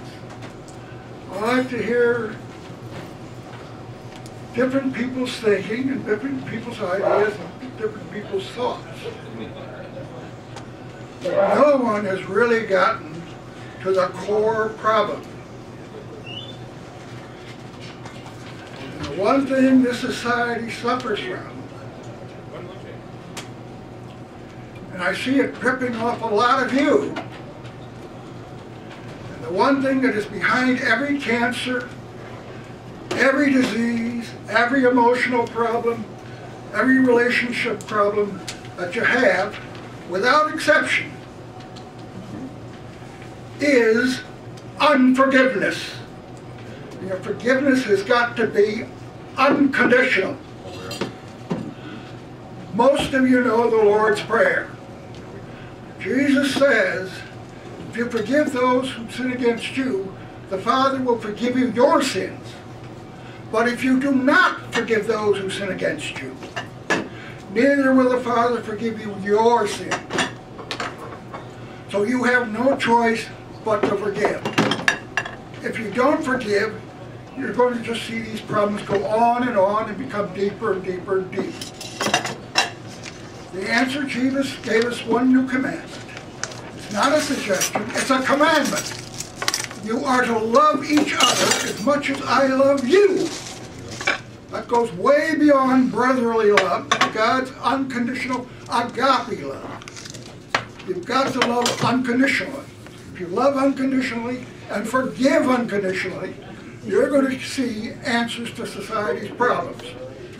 If you don't forgive, you're going to see everything go downhill. The choice is yours.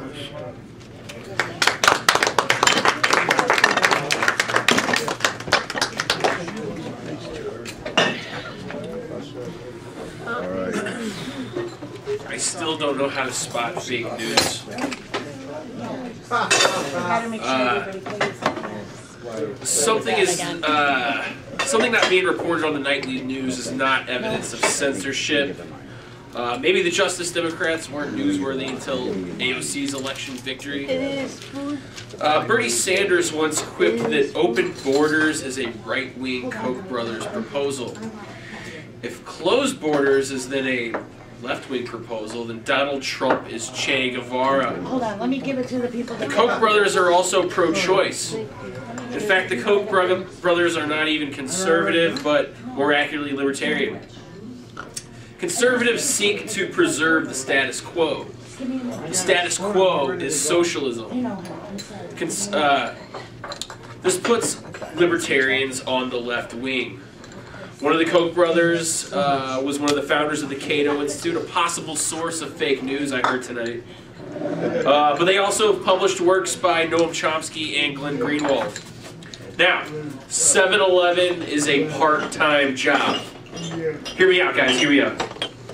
It's not as crazy as you're thinking. 7-Eleven stores are franchises, meaning they're like small businesses, okay? Okay. Hear me out. So labor costs are very important to small businesses. And if you raise the minimum wage, you increase the labor costs on small businesses like a 7-Eleven franchise. Okay, hear me out, hear me out, hear me out. If small business owners get an increase in labor costs, they're either going to have to raise prices or cut their profits. Some businesses have very little profits, if at all, so they're likely to raise prices. Most, less than 5% of workers work at the minimum wage. Most businesses are small businesses. 7-Eleven will continue to be a part-time job if you keep raising the price of labor unnecessarily. You can Google this for yourself, guys. It's not, it's very easy to find, but you can easily see for yourself how raising the minimum wage leads to unemployment. Thank you. All right. Jonathan. They make loads of money. What are you talking about? Thank you, Andy, for an interesting talk. Yeah, don't hire people. Did anybody see the Grammys last Sunday? Anybody see the Grammys? Tim, what do you think of that? that? It was pretty good Grammys. What do you think about what he said? I'd love to know. My heart's in love, Chicago. You know we live with Russell. My mom's Tom's medical model, but they ain't gonna kick her out of her home. We are we the people. We are unstoppable. Our times now we all know, realize our strength, we're powerful. Ain't gonna forfeit to imperials, ain't gonna give in to the ego ghosts. We are the people. We are unstoppable. Angel, let's take to the road. Angel, let's just go. Angel, we'll make our own. Angel, strong are both. Us when one asks the other for a helping hand. Us when one asks another for a movement mind. We know we can. Say it with a tuba, computer, wheelchair, or organizing. Say it like Martin Luther, Aretha, or Joan Baez. Say it with a tuba, computer, song, smile, or mic, yeah. Like Fannie Lou, like Saul or Jane or Chairman Fred, we see her rising. Our hearts in love, Chicago. You know we live with Russell. Mom's Town's institutional model. but they ain't gonna kick her out of her home. We are we the people. We are unstoppable. This weekend, there's an all-star game going on for the National Basketball Association in Charlotte, North Carolina. And that's pretty much the only reason I think the #1 motivational factor for me to graduate high school existed was my mom said, if you get a passing grade, I'll get you the sports network on cable and you can watch Craig Hodges and Michael Jordan and Scottie Pippen and Phil Jackson win all those championships. Well, I guarantee you I was a pretty poor student, but I passed. And I graduated high school with just the skin of my nose, a high school degree. If you want to get a great book this week for All-Star Weekend, I suggest Long Shot by Craig Hodges, The Triumph and Struggles of an NBA Freedom Fighter. He's a Chicago champion on and off the court. Happy All-Star Weekend and happy birthday, Ryan, Alexa, Linda, and our own Chicago's legendary Larry Biondi, who's here with us tonight.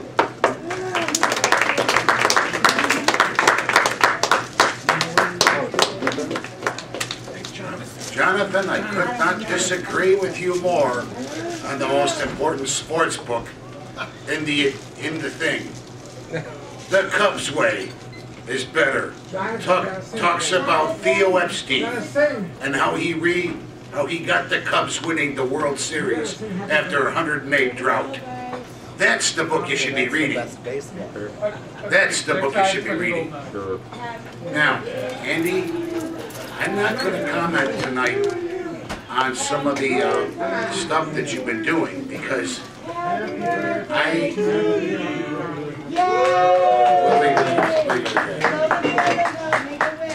all right.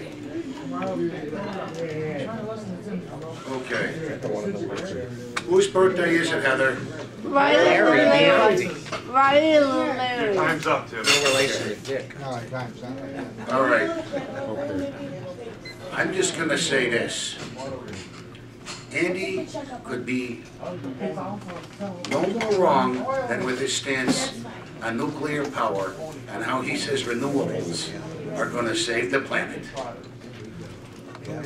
I will explain in a lot more detail at some other time when I have a lot more stuff. The thing you should be reading is the roadmap to nowhere. And how, with the amount of resources that it would take to power this world by wind and solar, is absolutely preposterous. Advanced industrial societies need energy to run.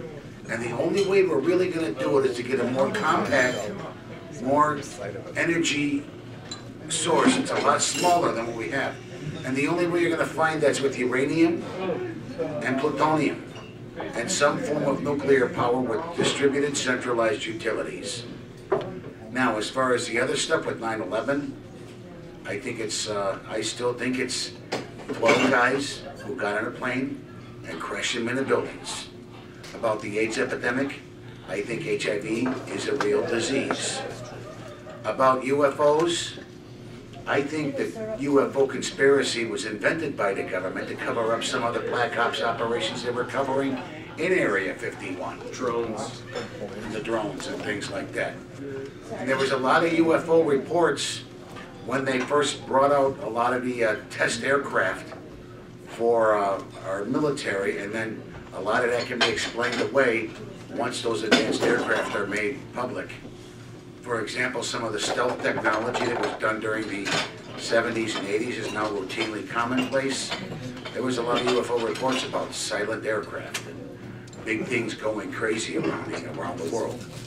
Now, if you want to learn about UFOs, just go to the UFO National Reporting Agency. If you want to learn about the 9/11 conspiracies, there's a lot out there that you can do that with, but I think that some fact-checking and some things along those lines are probably the best way to do it. As I said before, you check the facts, you'll find that socialism doesn't work, and you'll find that capitalism does. I'll just leave it at that. Charlie, if you're ready. All right. Good point about Area 51. All right, let's thank Andy again for... I've got it, I'm still talking too. Now go. This is your rebuttal. You're next. All right, I'll be collecting this thing in. All right, let's see. Regarding common dreams and this list here, how do you tell fake news from real news? What is the editorial policy of the medium? I looked at Common Dreams.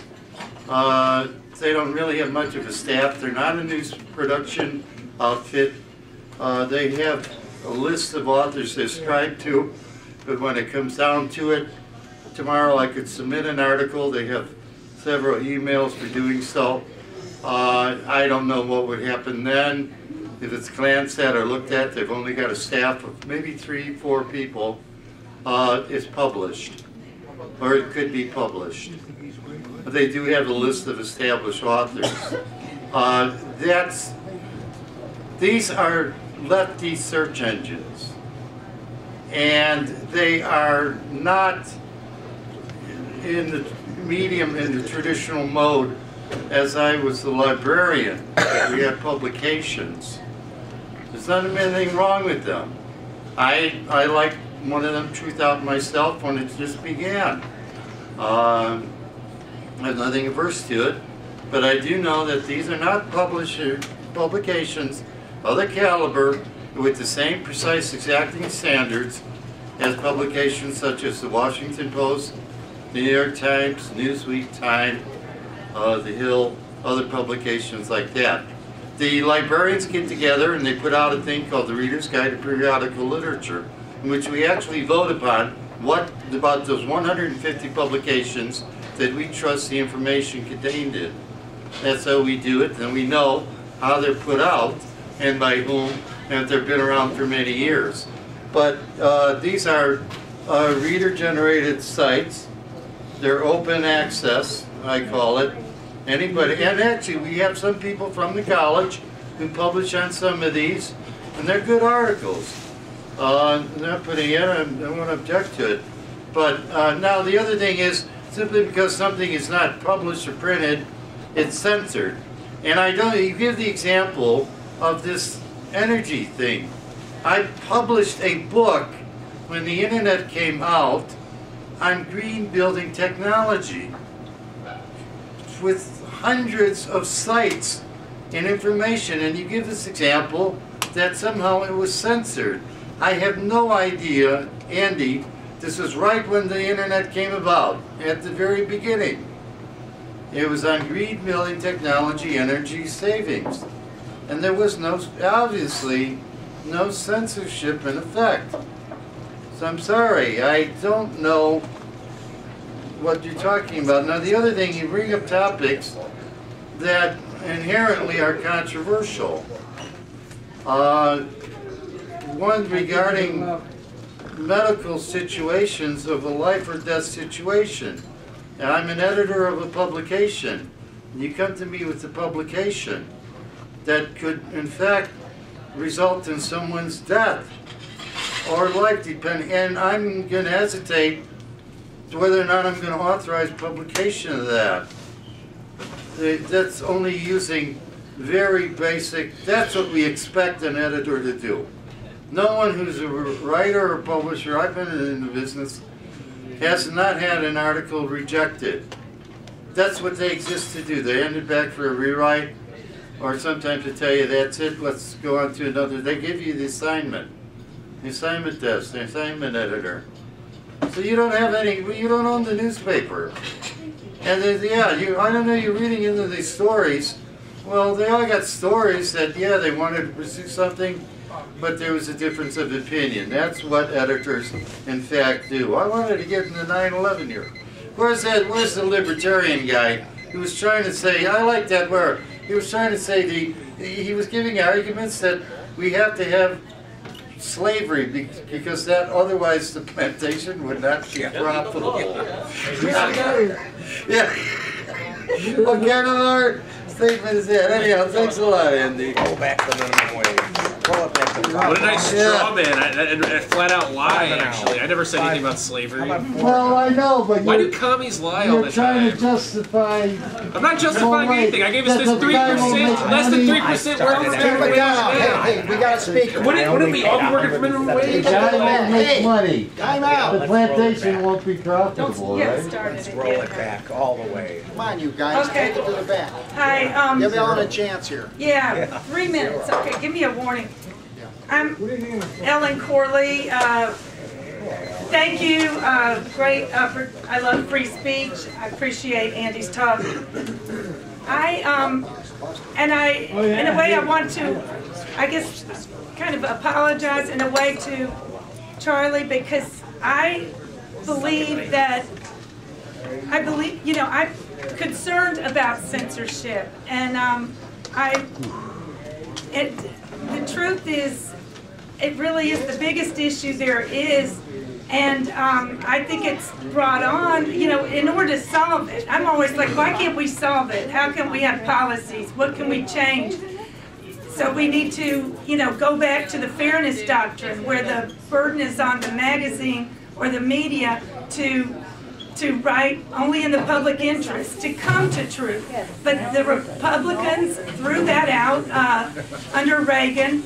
They said, we have cable, no problem, there's so much competition, let's not regulate the head of media. Then they put in the Telecommunications Act, so now we really only have 6 media sources. It's called the media monopoly, and they're basically controlled by GE, so that's why we have a corporate media.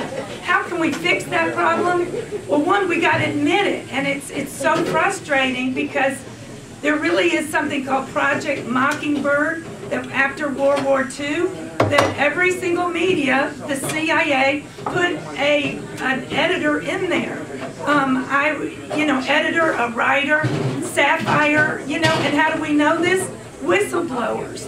Whistleblowers are working all the time. That's how Andy's sources come through. I'm a whistleblower. All these lefties are whistleblowers. That's why they get killed. The ones, Robert Perry, the one I watched last night, I just discovered, is named Mike Ruppert. He was a LA cop, and he, in drug enforcement, both his parents were in the OSS CIA. He exposed that all the drugs that come into America came in by our CIA. That's why we went into Vietnam. Well, that's why our CIA killed John F. Kennedy. Because they wanted to keep the opium coming in. And if somebody is determined to tell the truth about it, and people are going to hear them, like Gary Webb was, you see the movie To Kill the Messenger, he was killed because it got to be a big article. Washington Post, New York Times, Wall Street Journal had to put their heads together. CIA, FBI, NSA, Mossad, do them all together. They're the ones that did 9/11, killed Kennedy. They tried to do the, Bay of Pigs. Kennedy was fighting it. He had to be taken out. Every single one of these people were taken out by the state-sponsored terrorism. It makes you mad and you want to stop them. If somebody in our midst is a covert operation, you want to say something and talk about it. But maybe you need to do it in private, because it is awful. These guys are killers. As I was watching William Bloom, who talked, he goes, I love Chavez, but why did he know to shut up? Those guys were going to take him out. That's what they do when you really whistleblow, and if you get a big enough platform, they're going to take you out. It takes courage to do what I do, what Andy does, and I want to encourage everybody else to do it. And then we got to regulate it. We put back in that the school curriculum has to be based in truth, that the media has to be based in truth, the EPA has to be based in truth. Science has to be always there. And I have to say, I agree with forgiveness.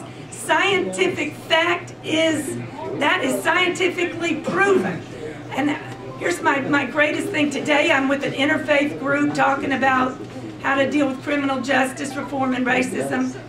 But I have done the research, gone back to my family's 16th great-grandparents. They helped King Henry VIII, this guy. Very wise. I'm really lucky. It's a sign from God. He would have starved, but for a kindly cat brought him pigeons. That to me is a sign. This man knew that story too. This story has gone for 18 centuries, and I've got him on both sides. God's telling me, keep telling the truth, Ellen. It's going to work. But make sure you forgive. If you really get to the truth, you can forgive the ones that know not what they do, right? We all are kind of self-deceiving. All right. I just need 1 minute. I have asked Andy for a brief minute because I will say one thing about Andy. You know, he is, we do agree about one thing, and that is about cars. He drives a Scion XB, and I drive a Scion XB. I just bought another Scion XB. And you know, Andy does make a lot of contributions here to the college every week. I consider him a personal friend. Even though we agree to disagree on a lot of topics, that does not distinguish nor dispute the character of anybody here. I also disagree a lot with Charlie, but he is and runs this operation. And most of the time we work together as a team. Yes, there's been disputes, but I think we've worked things out over time. So, you know, you may not like Andy's views, but in a strong tradition of the college, you leave and you be friends. And that's how it should work. So I just want to give Andy a round of applause again tonight for, you know, getting his views out. Yes, there's a lot of disagreement, but we do have a lot of things that we agree about. And one of those values is civility. One last rebuttal. All right. 3 minutes. Good evening, Caesar with the International Logic Party. So I've heard it said that the media is the fourth branch of government by some, unofficial, because they kind of keep the government in check. And that kind of makes sense. I mean, you could extrapolate it that way. But that's in the old forms of democracy, starting such as, well, in the representative democracy that we have currently. That might be necessary. However, in an intelligent democracy, I don't find that to be as necessary because an intelligent democracy is not as manipulable as the current democracy. The example of an intelligent democracy is the International Logic Party. The International Logic Party does not work like any other party before. And that's because the people express their ideas and their issues, and that becomes aggregated into one common index, showing what are the most strongly supported ideas within the population. From that index, we find candidates who actually represent what the people want.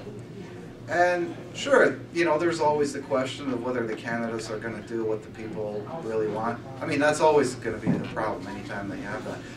But you do want professionals in those positions actually dedicated to these roles.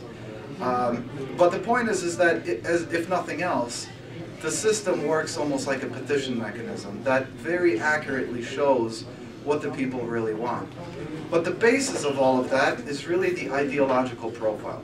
Everyone within the International Logic Party has an ideological profile for themselves. And I want to show you what mine looks like here. This is, what is it, 6 pages? These are my main ideas that I support. And the ideological profile is really integral to creating an intelligent democracy because it really makes the system very transparent. For example, if I have some really stupid ideas, I am much more likely to be able to perceive that when I'm forced to write it out and actually expound it in a way that everyone can see. I'm much more self-critical of myself. I want to make sure that I don't put something here that's embarrassing. And by the way, I know you can't read this right now, but you're able to find my ideological profile on our website right there. It's at the bottom here, igora-ilp.org.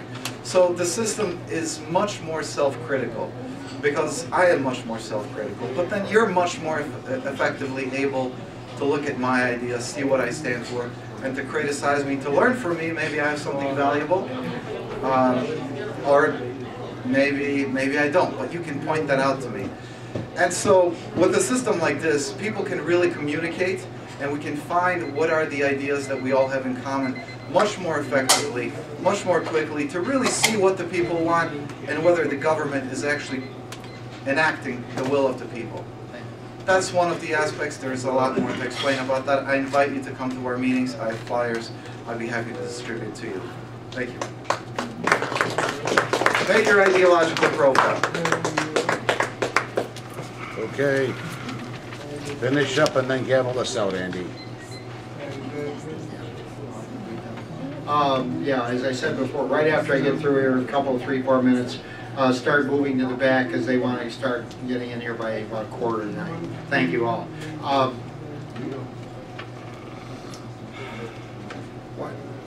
In long about 1998, 1997, if you went into a big Catholic church in Chicago or New York and said, oh, by the way, Father O'Malley has been abusing your kids for the last 12 years, about half of the congregation would start screaming and yelling and verbally abuse you. Get the hell out of here. You're slandering the man. That can't be true.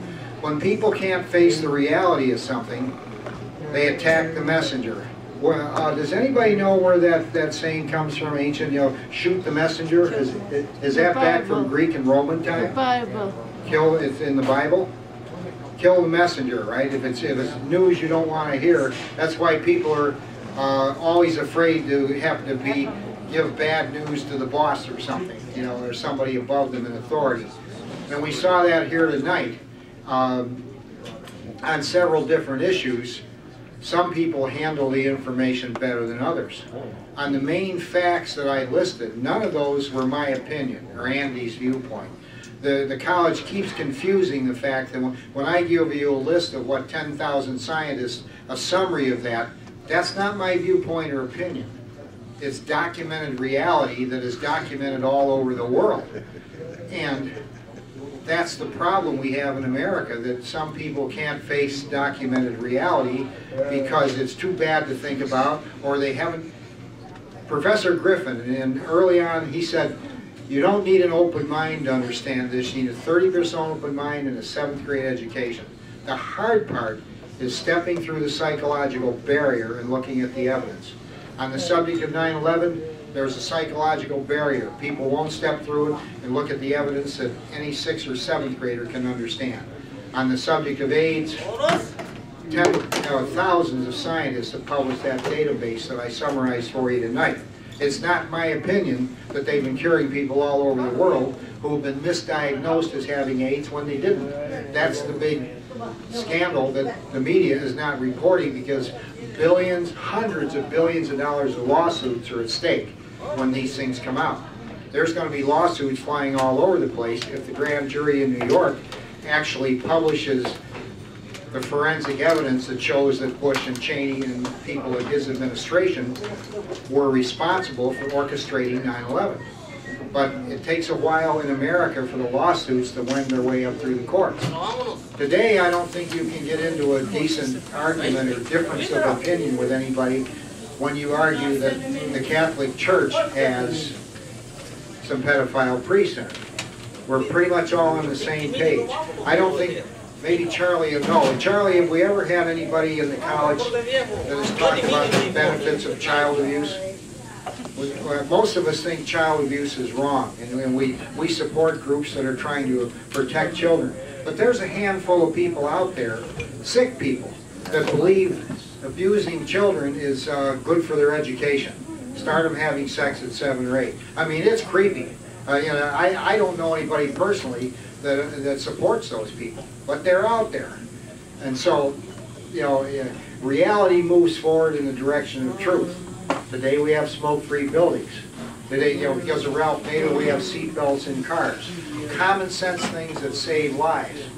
And doctors all over the world are saving lives by telling people, you were misdiagnosed, you were never HIV positive. And that's not my opinion, that's documented in hundreds of places all over the planet. So when anybody heckles me for presenting the views of scientists, it's not my opinion. But if you care about the future of children, or you care about the future of veterans, and they want to, live the last few years of their lives in the VA or wherever, they shouldn't be subjected to this kind of malpractice.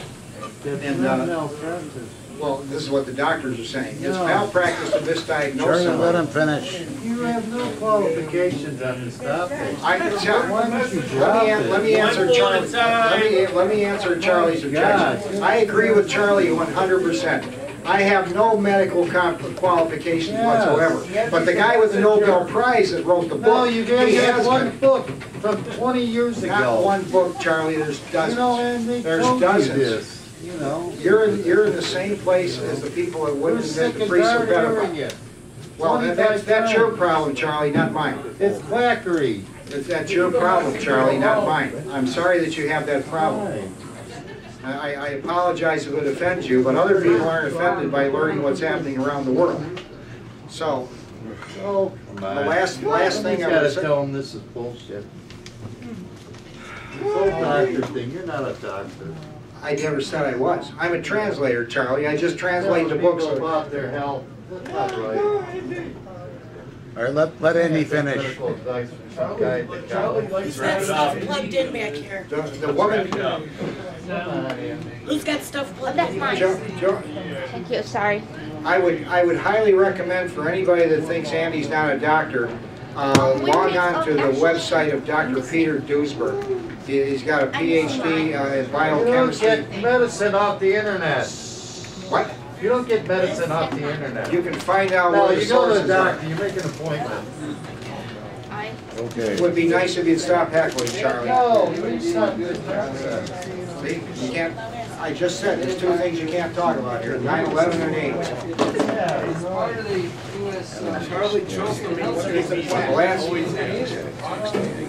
As we're picking up.